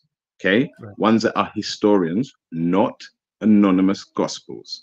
For you then to question me. Okay, the gospels are not anonymous. Don't try that shtick. Gospels are not anonymous. Here's the reason why. Okay, I'm going to mute you. Hold on just a second.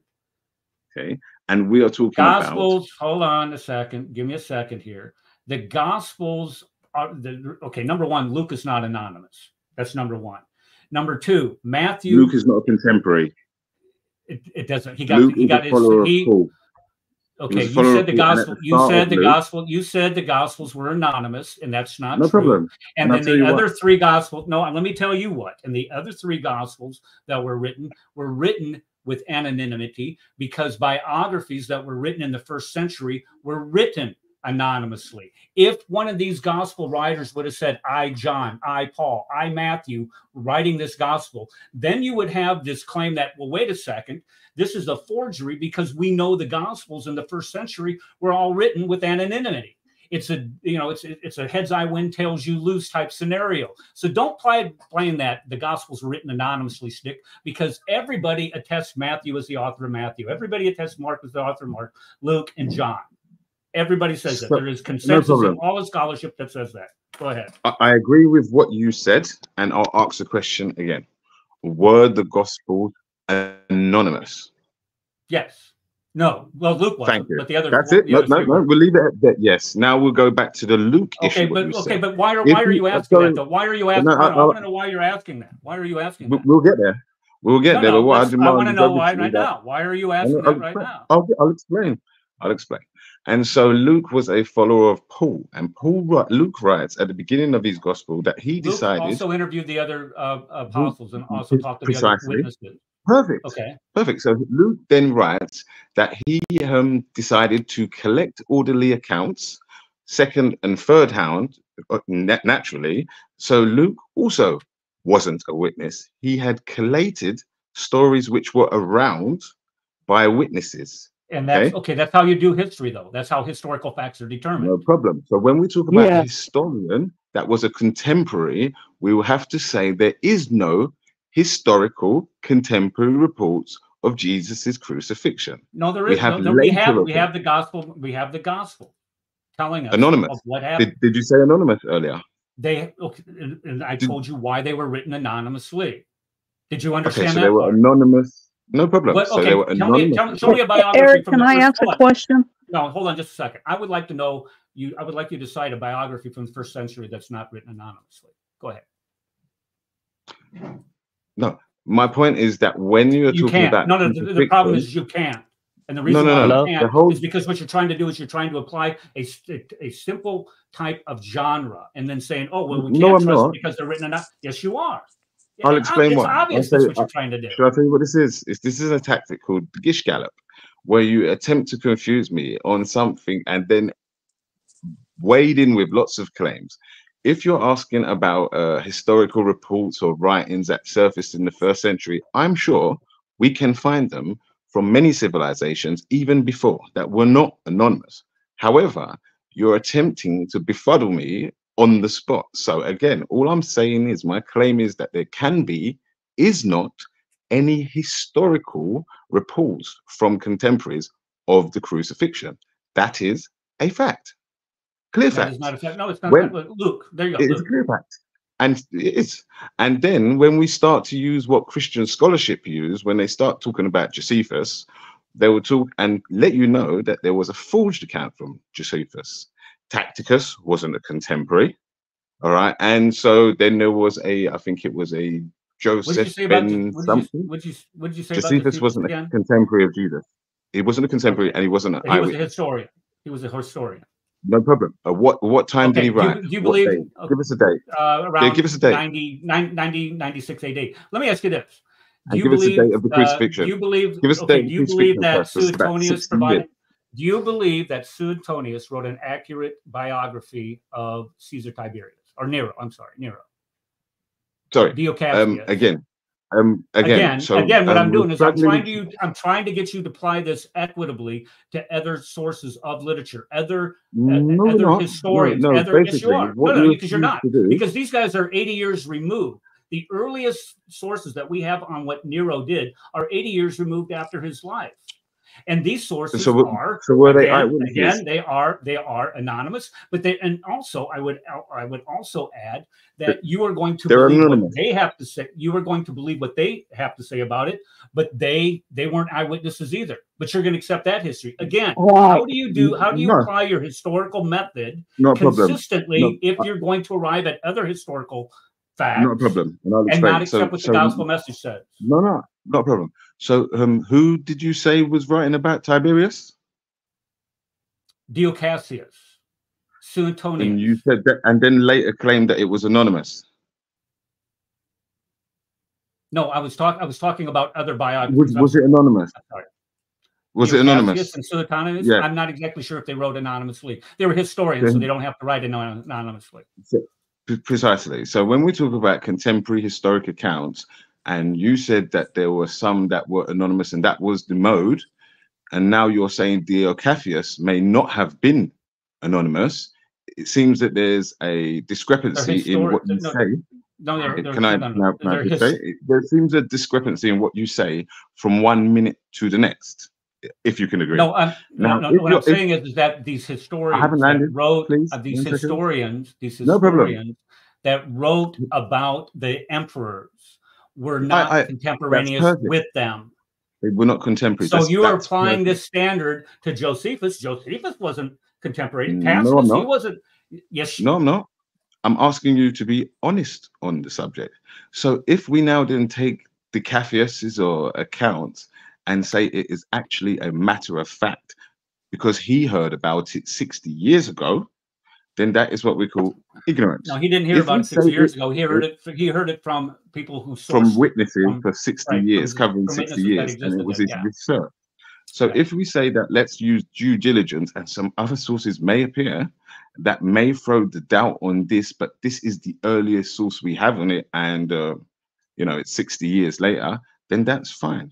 But if we talk and then say that actually contemporaries, or we have historical accounts of it, and a historical account is this that was written 60 years later, we have to agree that through 60 years, some things change, get edited.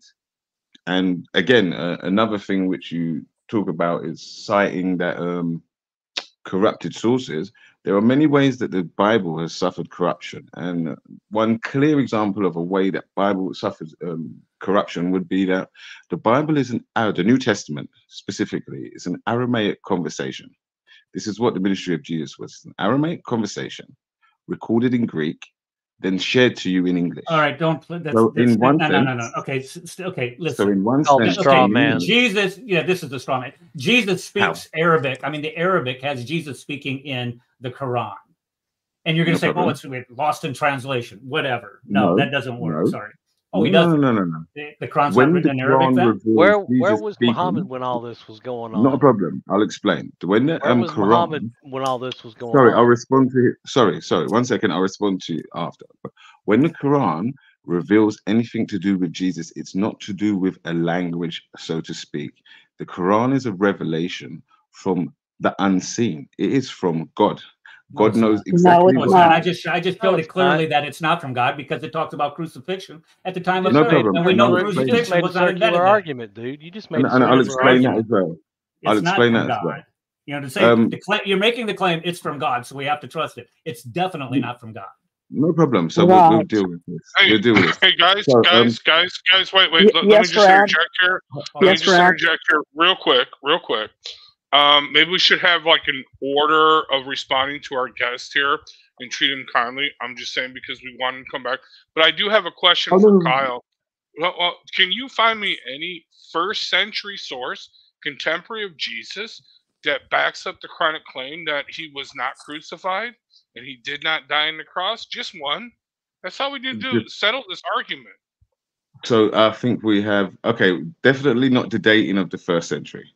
I think that 2 or 4. So there you go. Your whole argument just now failed. Can I finish? You have you have no eyewitness accounts. You asked for an answer.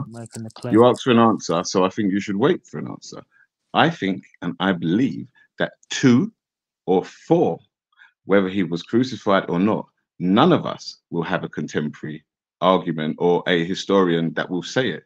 And this is why the Quran says that you are only following conjecture, rumors, hearsay. Again, that's where it's wrong.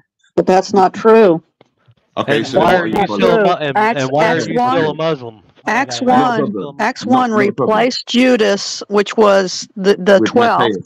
Okay, and they were all eyewitnesses of his resurrection. That's Acts 1. Thank you. Acts wasn't written by an eyewitness. Sorry, exactly, Luke. Again, and Luke said he collected reports. Again, so if we even add Matthias, that's how history's done. Do you even understand that? That's how history is done. Right. Absolutely. You take eyewitnesses. You take eyewitnesses. Who's the eyewitness to Al-Fatiha? Who wrote Al-Fatiha? Who's the eyewitnesses? The same criteria that you want to put on the Bible, let's put it on the Quran. Who is the eyewitnesses of Al-Fatiha? Who wrote it? Again. Who wrote it? No, you're not going to say again. Again, no, again, so what we'll do is we'll Who wrote it? Who wrote Al-Fatiha? Who wrote it? Who wrote it? We're talking about. Who wrote Al-Fatiha? See, if you bring your own criteria upon the Quran, it corrupts. So you can't use that same criteria on the Bible. No, because there is no criteria I use except for I claimed that Luke, even the writer of Acts, which is Luke, collected reports. You then from eyewitnesses. That's what you choose not to hear from eyewitnesses, sir. From eyewitnesses. That's how history is done. And historian will not get it from non-eyewitnesses. They will get it from eyewitnesses. And that's what Luke says. And that's what see, you want to close your eyes to the truth. Thank you. Connie, let me just. Sorry, I hadn't finished on the Acts part, and let's one thing for you to consider. If we say now that the 12th disciple was replaced by Matthias, and he now had 12 eyewitnesses to this, how many gospels do we have from Jesus's disciples? None. Out of the 12. It's still going to be 4. Where you have, sorry, we have John, right, Eric. We have John and. Hold on. Okay. For anonymous. And now, can you tell me what percentage of 12 4 is, or 3, shall we say? What percentage? Okay, you have Peter. You have the Peter's epistles. Am I correct? Do you understand what was written in Peter's epistles? Yes. Peter's epistles, we can say that's disputable because maybe one is Peter's epistle, the second is. Wow. We can't trust them. Yeah, let's all throw it out. So let's all throw out Al-Fatiha too, right? Let's all throw out Al-Fatiha because there's no eyewitnesses. Can we please move on? Christian scholarship says 2 Peter is photography. Can we please let Wasim ask his question? Who? All right. Wasim. Hello? Eric, Hello. Can you hear me? I can hear you, Wasim. Are you a friend of Stephanie's? Yeah, correct. And you admit that on my show? You know this is recorded, yeah? I'm a friend of what? Stephanie. I'm just kidding. Okay. So to get to my question, do you claim that if you cite a source, you have to agree with everything that the author of that source says?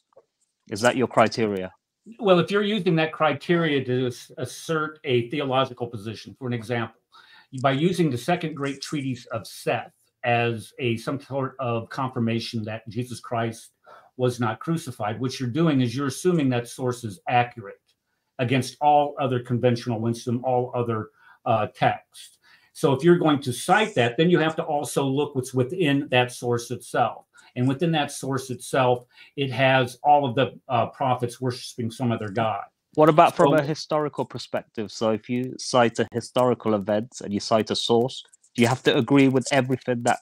No, I'm not saying that at all. However, if the basis of your theological position is that Jesus Christ was not crucified, and you're going to turn around and you're going to use a source, for example, the second great treatise of Seth, or the Basilides, or the Ebonites, or whatever, you are going to also have to explain why you are only accepting that piece of what they're saying and rejecting everything else that they're saying.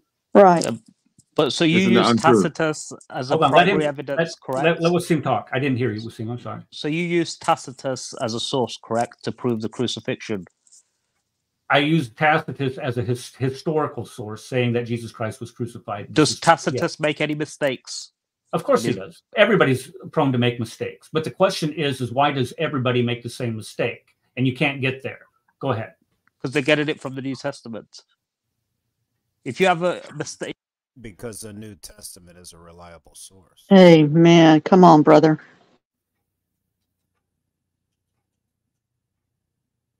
I mean, if you take the Bible, for example, if you're going to take the Bible, and if you don't accept that the Bible is inspired, if you don't accept the Bible is the Word of God, however, if you consider it like all other works of ancient literature, you have to accept the history that is discussed in the Bible. And when the Bible says that Jesus Christ did die on the cross, you can't get past that as a historical reference. Now we can sit here and complain about what were you saying? Anonymous. There we go. Yeah, thank you. Glad somebody can correct my old age here. Saying that they were written second or third hand. Also, second or third hand reports. No, they're not. They're primary source. John was the primary source. I mean, no, Luke, who was a follower. Okay, of but again, the historical method is you go back to the earliest source. If Luke is the earliest source, well, where did Luke derive his information from? He just derived it from the mother of Jesus. He just derived. He did not. Sorry, that's an assumption, isn't it? That's a false claim, and it's something that's been. All right. Luke did not specify. Sorry, please. Let's do this honestly. Luke did not specify that he got anything from Mary, mother of Jesus. This is doctrine. Right. Granted. This is doctrine that were created. But when Luke says, so let me finish. If I'm many of undertakers on account of things that have been fulfilled among us, just as they were handed down to us by those who, from the first, were eyewitnesses and servants of the word. Thank you. That's Luke. Thank you. He gets it from the eyewitnesses. Eyewitnesses That's right. would have included the mother. That's what we told him 10 minutes ago from eyewitnesses, but he wants to close his eyes to those words. Thank you. Sorry.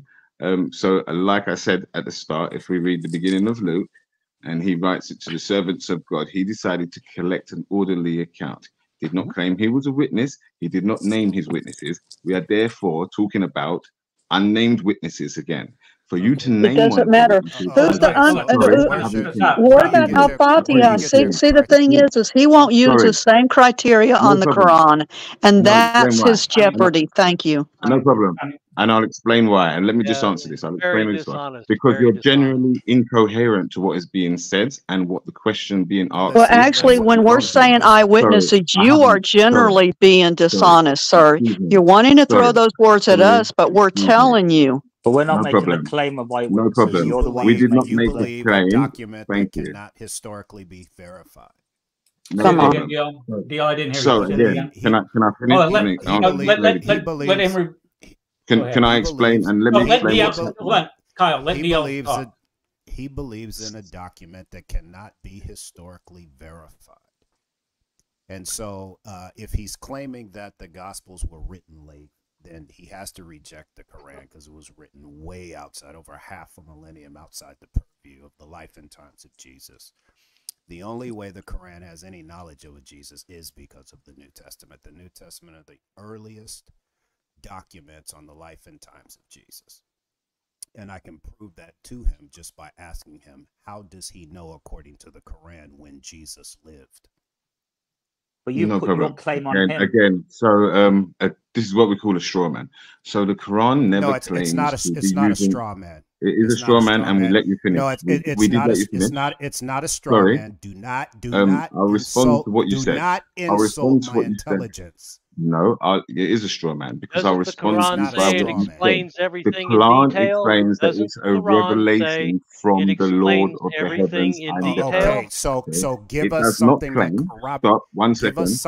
corroborates what the Quran says. Give me the respect that we gave you for your long sentence, okay? So it claims to be the revelation from God.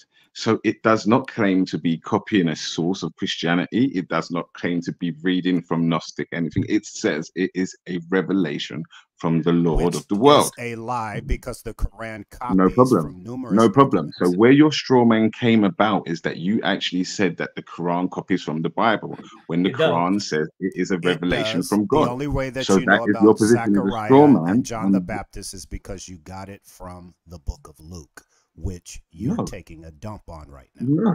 No, not at all. Right, exactly. If it wasn't for the Gospel of Luke, you would not have that story in the Quran. That, my friend, is a fact. Okay. I had some other things that I wanted to address on here that Muhammad had said as far as the dating of the Gospels. Again, the modern scholarship, the dating of the Gospels, pushes everything prior to the destruction of the temple, Jewish temple in Jerusalem in 70 AD. And even the last gospel, he admitted the last gospel was written by John. predates that, because we know by looking in the Gospel of John, chapter 5, verse 2, I think it is. Let me go over there. I'm sorry. I should have had this up. Verse 2. Let me put this up on the screen. There we go. Verse 2. Now there is in Jerusalem near the sheep gate, which is called Bethesda, which is surrounded by 5 covered colonnades. That indicates that these 5 covered colonnades still existed. Those were completely destroyed during the 3-year siege of Jerusalem from 67 to 70 AD, and in the destruction of the Jewish temple, as described by Josephus. So we know that John is prior to that, and John being the last gospel. We know that the book of Acts closes with Paul and Peter, Paul being under house arrest, Peter still being alive. We know they were martyred in Rome in 64, 65 AD. So that pushes the book of Acts before that date. And then we look at the Gospel of Luke. We know that's written before the book of Acts, because the book of Acts talks about his previous gospel written to Theophilus. And so that pushes that around 60. We know that Matthew, the Gospel of Luke, draws on Matthew and Mark heavily, which pushes them clear into the early 50s, because we got Paul in his epistles writing citing directly from the Gospel of Luke as if it's sacred scripture. No problem. So I wanted to say that all of these gospels was written very, very early. And then lastly, let me put this one. I just want to do this one last thing. I'm sorry, and I get to do this. But you will hang about. You will hang about for this. Yeah, sure. I mean, you get the last one, and I'll explain one thing. Theophilus just means servant of God. It wasn't actually a person. You should use the interlinear to read that. It just means to the servant of God, or you people. Okay, and also using this method to date a text would be like me saying in 2024, can you write about your hometown? If you wrote about your hometown that there was a shop there and it was the best shop, and then claimed that in fact this writing that you wrote in 2024 was now written when you was 8 years old, that is a flawed logic, if we understand. So we cannot. That's how the historical method is used. That's how the historical method is used. If you write in 2024 about the town that you lived in when you were 6 years old, does it mean we find that piece of paper 5 years down the line that this paper was written when you did you hear what the verse says? It says, now there is in Jerusalem. Now, when he's writing not a problem. So that means it still exists. Now there is in Jerusalem. Okay. Okay. But if I asked you to write about the town when you was 8 years old, and you wrote that now there was a festival and there was this shop called something, okay, does it mean that the date that you wrote this article, which we've been asked in 2024, now assumes to be when you was 8 years old? If I said now there is this festival, that would mean it still exists. If I use the word now, and that's the word John uses, now there is in Jerusalem. Okay. So, I don't know what you're trying to do with this, but I'm just telling you, John said at that time that the Gospel of John was being written. He said at that time that he's writing that there were these colonnades that existed in Jerusalem. Yes. We know those colonnades exist. Those colonnades did not exist after the Romans destroyed it in 70 AD. So yes, but I don't know. 70 is fine for the sources of these, and maybe the earliest manuscripts is the late part of the 1st century. Okay, but how do you explain the gospel? How do you explain the book of Acts ending with Paul still being in prison? Yet, Pauline letters and Acts would be before actually the Gospels. There's no problem with the dating of it. No. There's no problem with the dating. If you go, as a matter of fact, I tell you what, Kyle, if you go to, we did a show on this. If you go to my YouTube channel, we did a show on this, and I have it all mapped out for you. I don't know if you want to take the time to watch. You probably don't. And you do. It explains all of that. Now let me just bring this part up here. Now this right here that we see right here, this is a early church creed, and I brought this up into the debate so people would understand what an early church creed is. Early church creeds were developed because the populations at that time were largely illiterate. So in order to spread what the gospel message was, you had to be able to describe your faith in creedal statements. This statement right here is affirmed by almost unanimously by all of modern scholarship. Not unanimously, but most modern scholars will date this creed to within 5 years of the cross. There are scholars today, even your most credentialed scholars, are dating it within a year. Now listen to what this creedal statement says. This creedal statement says, for what I received, this is Paul writing, that Christ died for our sins, according to the scriptures. He was buried and raised on the third day, according to the scriptures. He appeared to Peter, to the 12, and after that, more than 500 of the brothers who are still living. Some have fallen asleep. So here you have Paul writing what a early church creedal statement was and how they spread the gospel. Who says it's early? People who study the Greek of this. I don't understand what you're saying. Who's saying? Why do they come to that conclusion that it's early? I don't know. I'd have to look and see why they say. I would. I have Gary Habermas's book. Gary Habermas. The language of the creedal statement is different from Paul's normal language.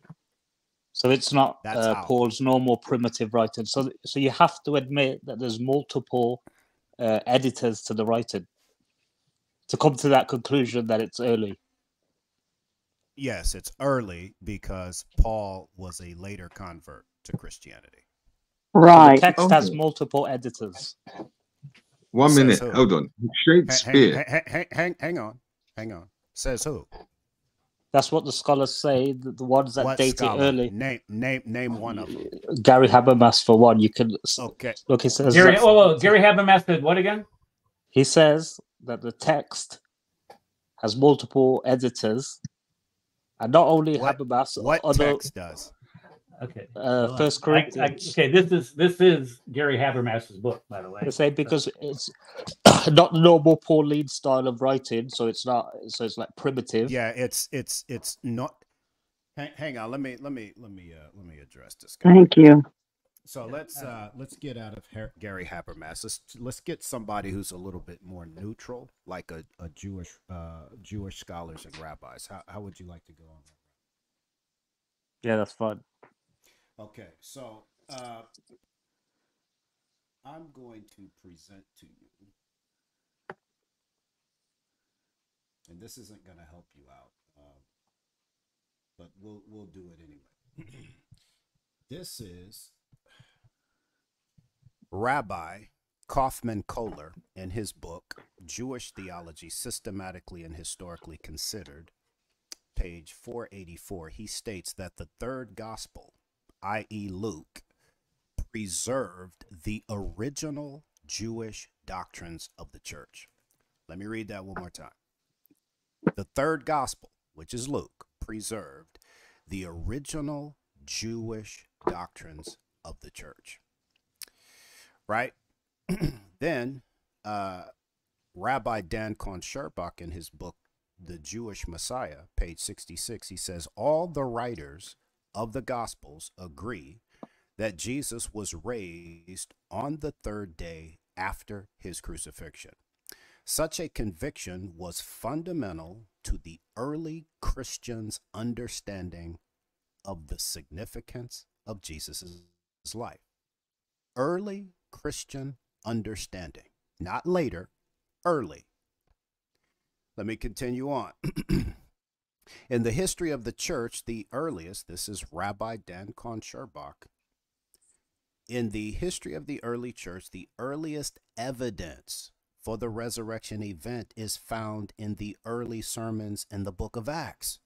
Notice how the rabbi veers from Christian scholarship, which says the earliest testimony is that of Paul in 1 Corinthians. He says it's in the book of Acts. Although this material, compiled at least 30 years, notice compiled, not written, compiled 30 years after Jesus' death, is based on earlier sources. This is illustrated, once again, by the fact that the language used in these early speeches, which were by Peter, not Paul, is different from that used when the book was compiled in its final form. The Blackwell Dictionary of Judaica, sub verbo Jesus, states Jesus lived in the 1st century BC. Through the 1st century CE, he was a Palestinian religious leader, founder of Christianity. Notice, rabbis never say Paul founded Christianity like Muslims do. They say Jesus founded Christianity. He grew up in Galilee and was baptized by John the Baptist. He performed miracles and announced the coming of the kingdom of God. He was arrested and crucified by order of the Roman procurator Pontius Pilate at the instigation of the Jewish authorities. His followers believed that he rose from the dead and ascended to heaven. They formed the core of the earliest Christian church, not a later Christian church. The death by crucifixion and resurrection and ascension was not later. It was the earliest testimony, and actively spread the gospel news about Jesus, whom they believed to be the Messiah. Once again, the Blackwell Dictionary of Judaica. This is a Jewish source. Let me continue on. This is, and I'll land here. I don't want to be long-winded. The Encyclopedia of the Jewish Religion, sub verbo Jesus. Oh my gosh. Jesus, which is the Greek form of the Hebrew Yahashua, was the founder of Christianity, died circa 30 CE. It appears that Jesus was a Galilean Jew and was influenced in his youth by the ascetic John the Baptist, who preached baptism and repentance in preparation for the imminent coming of the kingdom of God.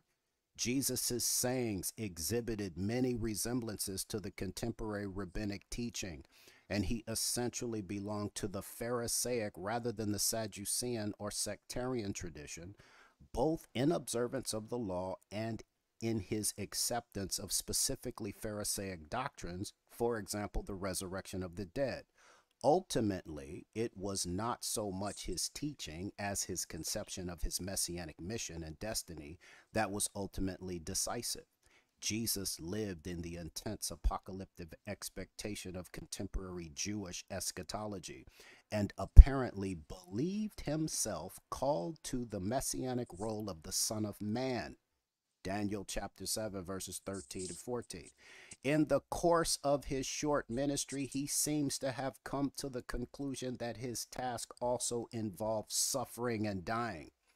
After a messianic entry into Jerusalem just before the Passover, he was arrested as a potential revolutionary and executed, i.e. crucified, by order of the Roman procurator Pontius Pilate, probably at the instigation of Jewish circles who feared Roman reaction to messianic agitation. For some time, his disciples and their followers, not just his disciples, but the disciples of the disciples, who believed that Jesus had risen from the dead and ascended into heaven, existed as a sect within the main body of Judaism. Robert H. Stein, Messianic Jewish scholar, in his book Jesus the Messiah, A Survey of the Life of Christ, page 258, states that the death of Jesus of Nazareth on the cross is one of the best known and best attested events in all of history. Its denial is not based on evidence, but on apologetic motives. Let me read that again.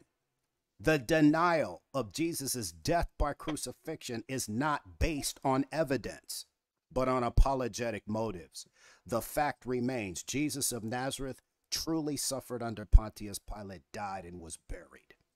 And finally, Gerhard Löffink, in his book, Jesus of Nazareth, what he wanted, who he was, page 296, states the oldest Easter creed in existence was that God had raised Jesus from the dead. Let me read that again. The oldest Easter creed was that God had raised Jesus from the dead. And I'll land right there. Those so are that's Jews. so what you're saying. Okay, hold on. Rabbis. Hold on. My show. Okay, so what you're saying, Dale, okay, using the historical methodology, we can arrive at the fact that Jesus died on a cross in Jerusalem. That is correct. And it's okay. And it's that's any, all I want to know. Any denial of that fact is not based on evidence. Okay. But Shakespeare, do you know what you were supposed to respond to? He did. We were responding to saying that 1 Corinthians 15 is not the creed, that the creedal statement that we find there is not early. But I never said it wasn't early. Yeah, but the reason why I went the Jewish route is because you guys believe that everything Christians say is a lie. But none of what you said refuted that the text has multiple editors. That's why they date it early. Okay, but none of the rabbis say that. None of the rabbis say it had multiple editors. What do you mean none of the rabbis?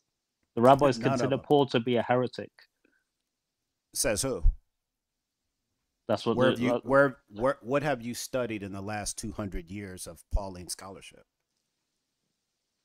That's what mainstream Judaism says about Paul, that he was a heretic. Okay, I'm not talking about mainstream Judaism. I'm talking. So, but you're going off a singular source, but this doesn't refute any of my points. No, it doesn't refute my original point. I could just say that most mainstream Judaism says that Muhammad was a heretic too. So, what's your point? Yeah, I mean, you're not being consistent. But I didn't appeal to the Jews. He appealed to the Jews. Yeah, and doesn't Muhammad appeal? Because never mind. I appealed to the Jews. I appealed to the Jews because inherent in your argumentation with us is that whatever Christians say is a lie anyway.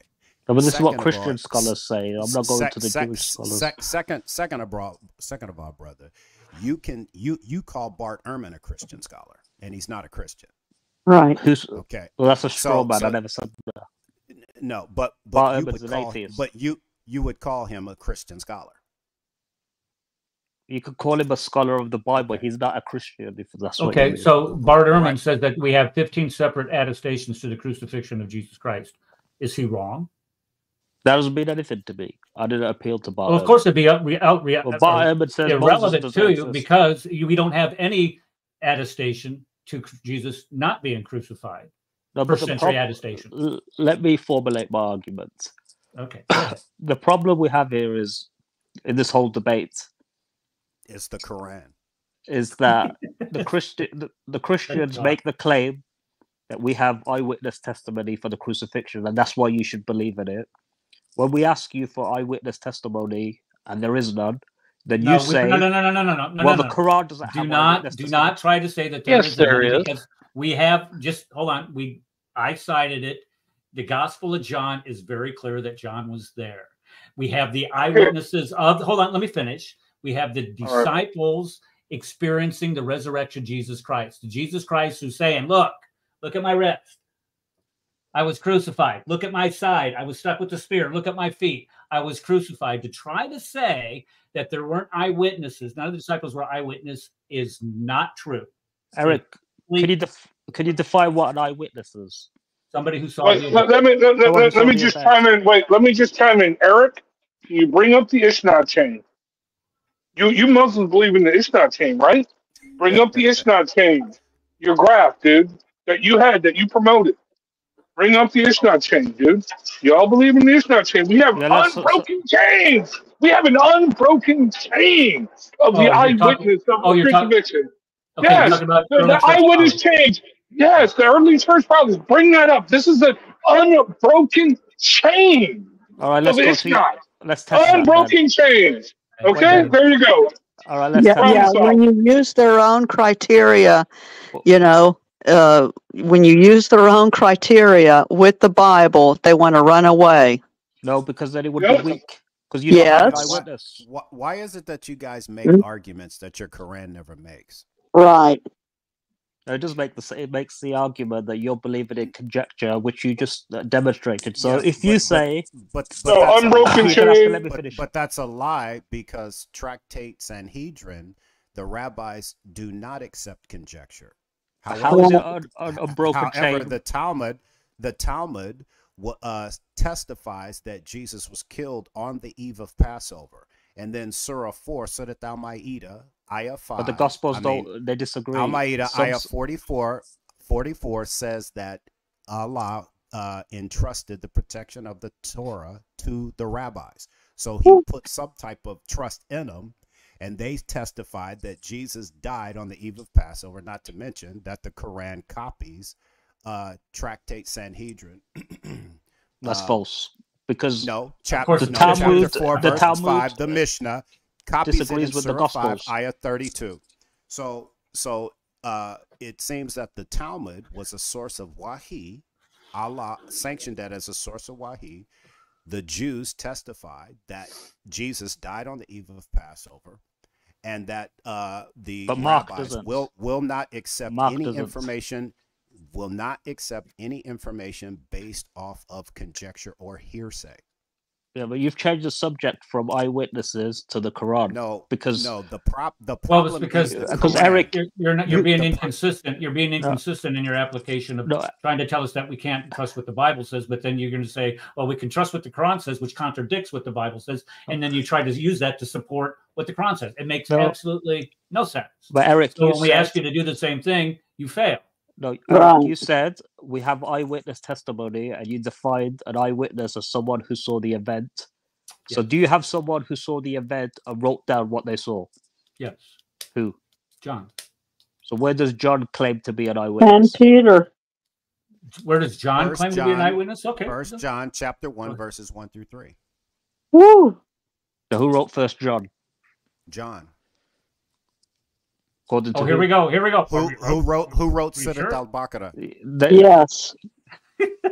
But your scholarship says all four of the Gospels let me explain something. Let me explain something. The letters. You're not gonna defeat me, okay? But does Bar Ehrman believe that John because I'm gonna take your criterion, your non-Quranic criterion, and I'm gonna throw it back in your face, and you're going to lose.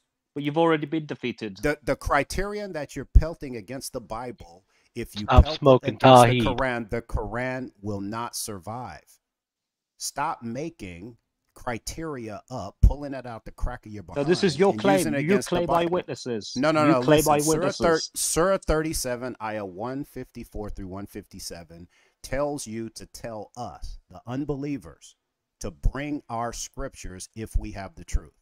So when we bring our scripture, then you start questioning who wrote it or how many people edited. You're engaging in argumentation that was not prescribed to you in your Quran. Now, the earliest Muslims believed that the book that the Christians had was corrupted. That Paul was a true Muslim. No, they don't. They do not believe that. They do believe that. You are going to have to cite that. I'll cite it. You're going to have to cite that. You're going to have to cite that. I'm sorry. You're going to have to cite who didn't believe what the Christians had in their hand. Go ahead. My claim is, even though you've changed the topic, we can go to this. So you're saying, oh my gosh, Muslims, the earliest Muslims believed that the Bible was corrupt. Okay, let's just back up here a second. All right, because I really do got it. I'm so late for church. You're going to excommunicate me. No, they're not. No, they're not. This is important. No, they're not. Please, please. Let's go back to the original claim. The original claim was Jesus crucified on the cross? And what we're trying to do here is trying to determine the veracity of the evidence that has been provided for the crucifixion. All we are doing now is asking you to apply that same criticism, that same critical application of what establishes a historical event and what does not to the Quranic narrative. Yes, that's all I'm asking you to do. And the only thing that I continue to hear, and I'm not faulting you for it, because I would try to do it too, is this continued criticism of what the gospel message says, the continued criticism of the early sources, the early extra biblical sources that I have cited. But nowhere have you defended the Quranic position that Jesus was not criticized or crucified with some sort of evidence, that the same type of evidence that you're demanding from us. And I'm just asking you to provide something. So your claim was that you have eyewitness testimony, and that makes that a better historical fact. So we're no. I'm asking you a direct question, sir. I'm asking you a direct question.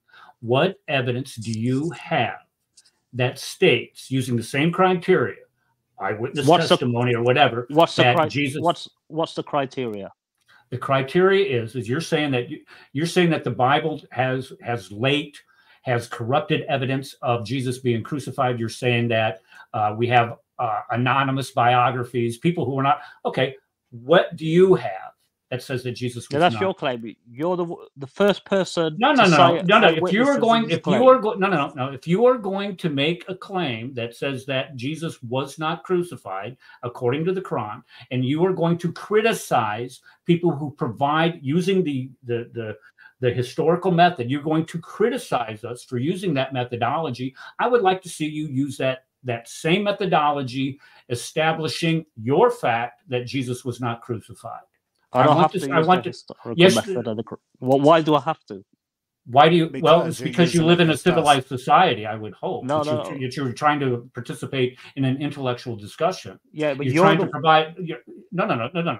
You're the one that claims that Jesus was not, or your Quran, the one that claimed that Jesus was not crucified. That's why we're having this debate to begin with. I want to know what type of criteria or what type of evidence do you have that supports that. That's what if you're gonna challenge the biblical narrative, okay, fine, that's fair. And we've discussed that almost thoroughly. I want to know what type of evidence that you have that supports your narrative that Jesus Christ was not crucified using the same criteria that you're demanding from us. What's the criteria that I'm demanding of you? You were saying that you have to have eyewitness testimony. No. I said that. Isn't that what you said? No, I'm not. I'm getting you. Maybe I'm getting you and Kyle mixed up. I apologize for that. I don't mean to do. Did Kyle leave? Yeah, he left. Okay, I'm sorry. Okay. I can't see him anyway, but I think so. Yeah. Okay, sorry. So, Eric, do you know what the Quran specifically says about crucifixion? Yeah, I did. As a matter of fact, I cited it. It says that the Pharaoh practiced crucifixion. It says that Allah prescribed. What does it say about the crucifixion about Jesus specifically? What does it say? It says that it appeared to them that Jesus Christ was. It said, Can I show? Me to read? Go ahead. Okay, Quran 5:117. This is Muhammad Asad. Nothing did I tell them beyond what thou did bid me to say, worship God who is my sustainer as well as your sustainer. And I bore witness to what they did as long as I dwelt in their midst. But since thou hast caused me to die, thou alone hast been their keeper, for thou art witness unto everything. This is Quran 5:117. I don't think that's what he was talking about, though. He was talking about 4:157. Yeah, I'm bringing that. Let me bring that up. Let me bring that up. Here it is, right here. But that's a good one. That one contradicts 4:157. It does, but we don't want to talk about contradictions. Okay. Go ahead. All right. So is this what you're talking about? Yeah. Okay. So what exactly am I missing here? Well, what does the next verse say? 4:158. Then I have to pull it up. As a matter of fact, I won't. It says that Allah took him to himself. Yeah. But he dies before he takes him to himself. Yeah, but even in this verse 4:157, it says it's making the claim that no one knows what happened to him except God, correct? That they don't know what happened to Isa ibn Maryam. We know what happened to Jesus of Nazareth because he taught throughout his ministry that he was going to die by crucifixion.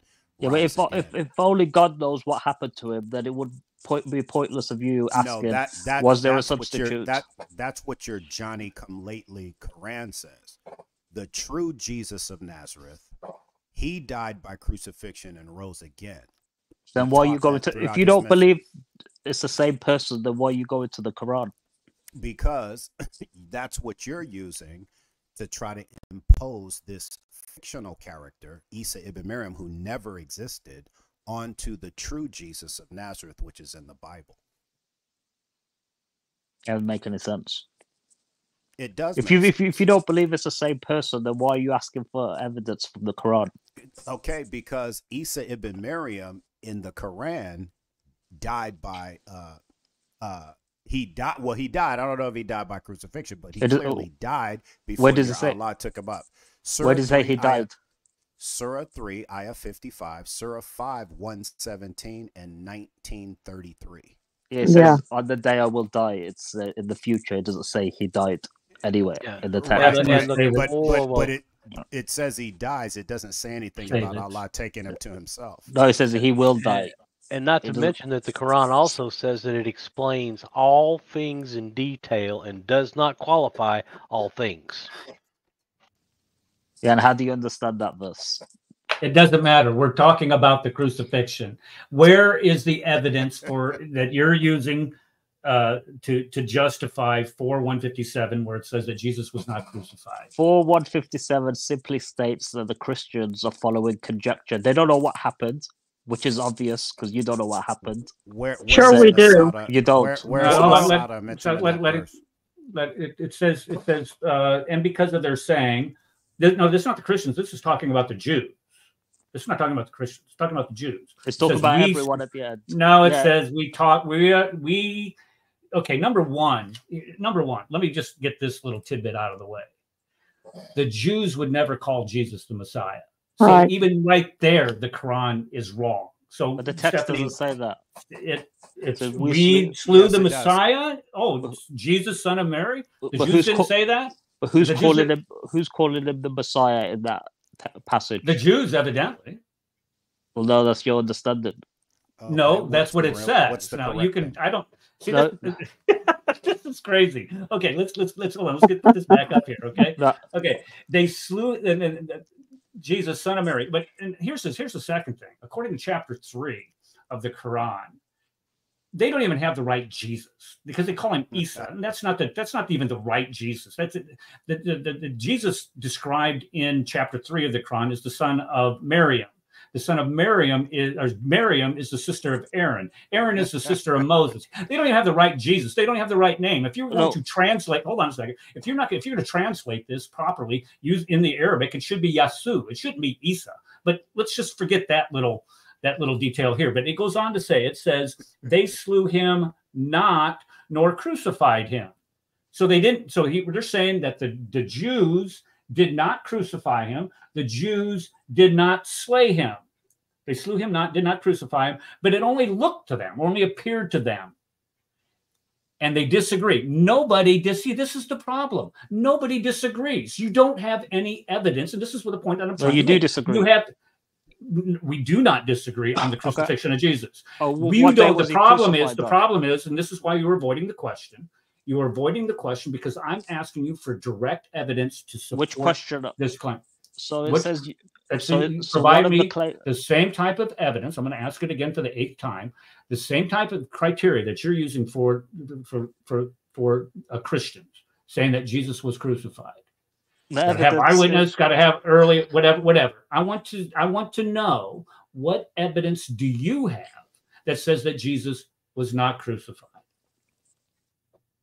The evidence is in the text when it says that they disagree. Okay, so what you're doing is you're using a text written down 6 centuries. You're not letting me finish. You're not letting me finish. All right, I'm sorry. Go ahead. And the 6th century argument doesn't even work because 94% of your manuscripts are after the 9th century. Whatever. Go ahead. Yeah, so that doesn't even work. But why is Allah confirming? Let him go. It's okay.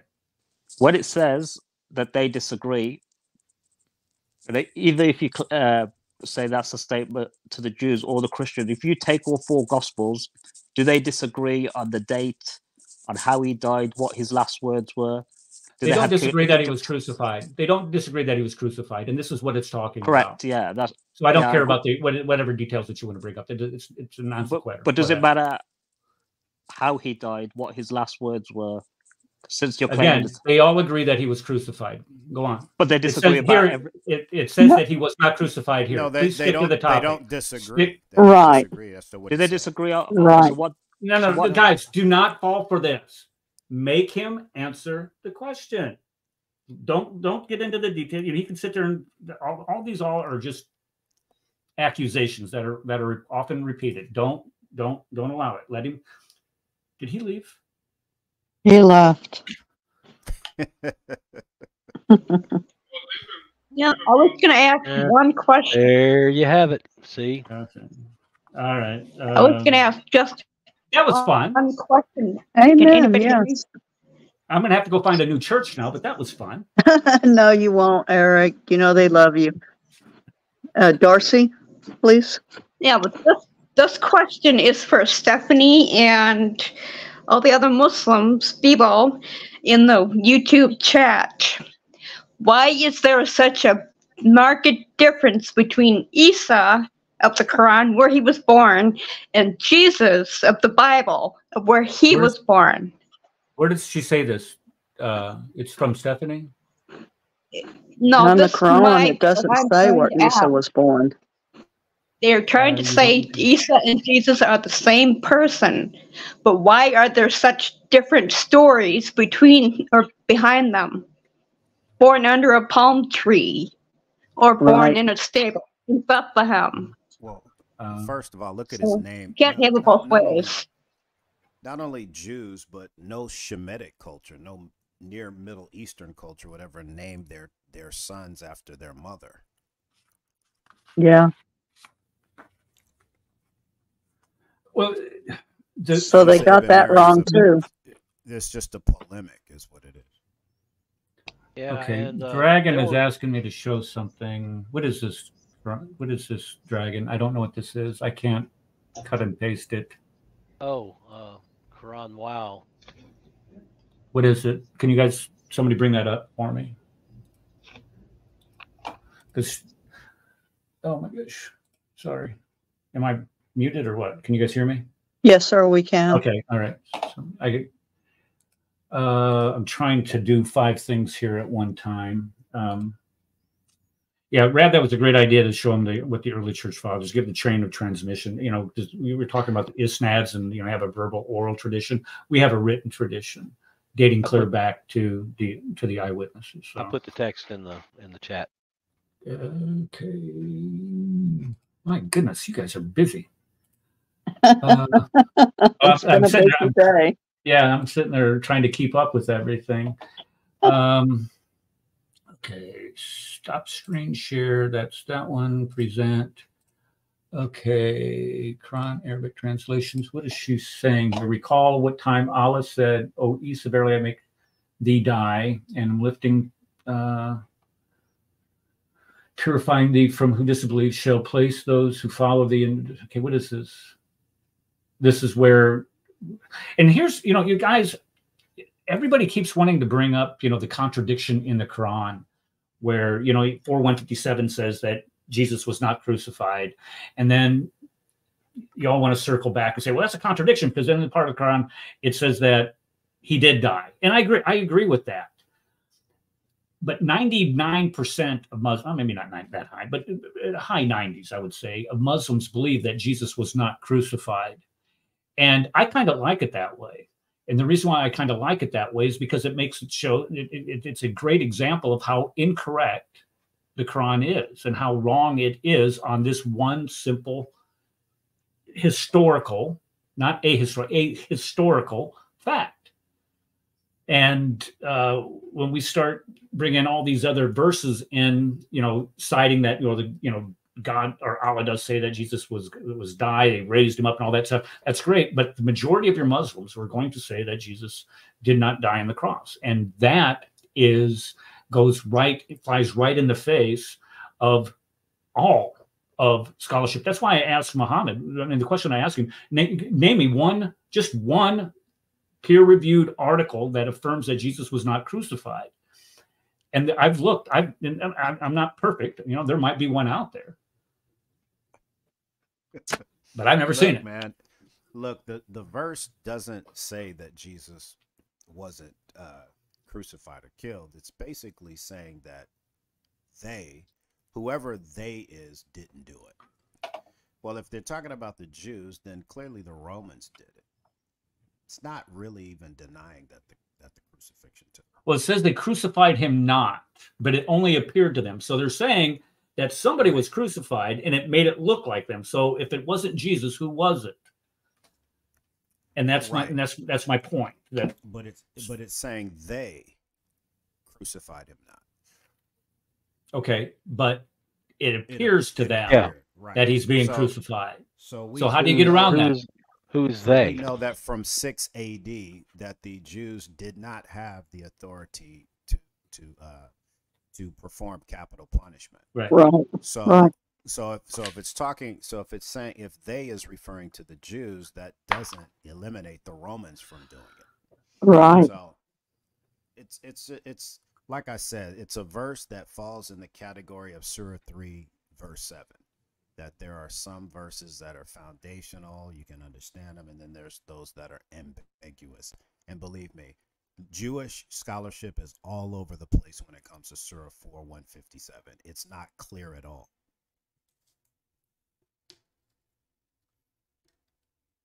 Okay. And also, not to mention, we have. Thank you, Eric, for staying. Thank you, sir. We're out. We know you need to leave, sir.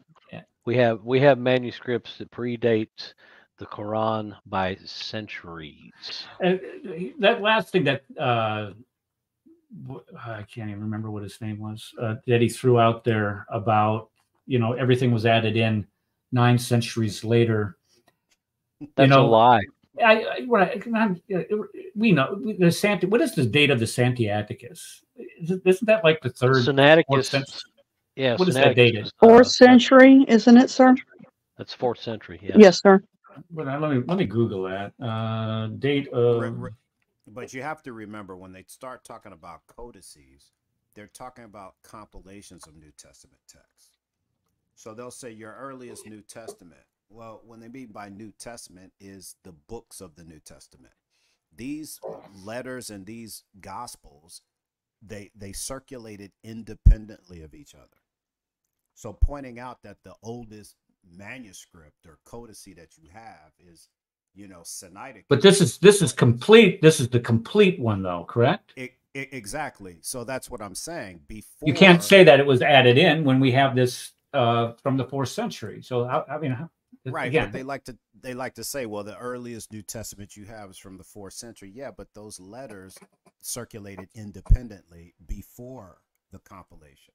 And the other problem that they have is, and this is a fact, they do not have one complete Quran manuscript before 1924. Yeah. Period.